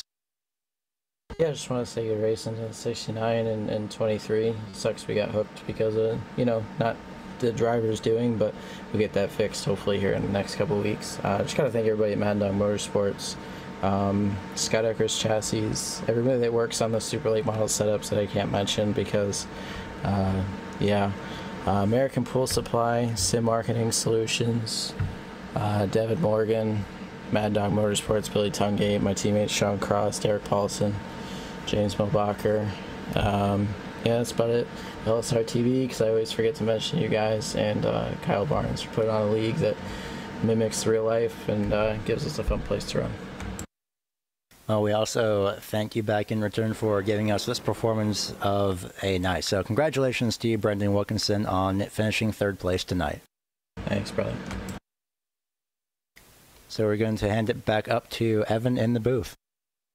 Well, big thanks, Christian Peterson, Matt Kucker, Brandon Wilkinson, a couple of those drivers joining us twice tonight over the course of our super late model and late model stock coverage. Gary, definitely a lot more green flag racing in that second one on the late model stocks. Both, though, had a lot of fantastic fun racing and two different tales of the tape. Earlier tonight in the SLMs, Jake Watson gets his second consecutive win. It'll put him to the championship lead. And in this one, with the late model stocks, Christian Peterson gets his first of the year. Not going to go all the way to the top, though, because Matt Kucker, championship leader in tonight, right there in P2 to maintain a points gap into next week. Yeah, Kucker's last two wins at Myrtle Beach and Martinsville had given him that advantage just enough to stay in that points lead. So he will be a little bit probably on edge heading into Bristol, maybe a little bit relaxed, but that's just something that we're going to have to find out. And of course, Bristol, 1 week's time. Coop, no off week this time. We've got a nice little set here of back-to-back races. We'll get a week off, and then we'll head to our, looks like what would be total the 7th race of the season at the start of June. But Bristol, next week, next Wednesday, and it's going to be a fun one, 100 laps in each of these divisions, so we'll be able to catch both cars in action again. And, well, you mentioned at the very start of the evening, Lanier, 8 degrees of banking, a little bit more than that at Bristol. Oh yeah, and I think we're going to be seeing a lot of different interesting setups for the super late models. I think I'm really excited about that in particular because you can see a lot of different strategies on gear ratio, just the way the car turns in the corner. That's what I'm most looking forward to, I think. We hope that you join us that time around. However, the good news is you don't have to wait until next Wednesday to catch us the next time out on LSR TV and iRacing Live, because we have a lot more coming up this week. And the good news is, haven't even been able to announce this one on the Twitter or the Facebook yet, but we have a special event tomorrow night, 9 o'clock Eastern Time, right here on LSR TV and iRacing Live, the OCRL All-Star Race from Charlotte. Again, 9 o'clock tomorrow night on Thursday. We'll have more information about that tomorrow morning. But then, of course, at the end of the week, it's our Saturday night doubleheaders, 9 o'clock, the Bootleg Racing League Outlaw Modifieds, and then at 10 immediately after that wraps up, it is the United Sim Racing BNC Lawn and Landscaping Truck Series. Full schedule, our website, www.livesimracing.com. You can also find out more information on how to get your race broadcasted here on LSR TV. The best way to keep up to date with us, though, follow us on social media, a like on Twitter at Facebook, or rather, like on Facebook. Facebook.com/LSRTV official, or just search LSRTV on there, or you can follow us on Twitter. That's the word I'm looking for, at LSRTV over there for more information. Until next time, though, on behalf of the entire team here at Live Racing LLC, for the folks behind the scenes, DJ Lyon, Laura Lawson, everybody who makes it happen night in and night out, and of course for your team tonight, for myself, Evan Pasoko, for Austin Coop, Gary Weaver, and our producer, Cisco Scaramuza, I want to thank you for joining us and congratulate your race winners. Jake Watson, second on the year in the SLMs, and Christian Peterson in the late model Sox gets his first on this 2018 campaign. We are back next Wednesday, May the 16th, for the Bristol Motor Speedway. That race and every race of the Championship Esports Association Cars eSport Tour can be found right here on LSR TV, your home for sim racing. Until next time, good night from Lanier.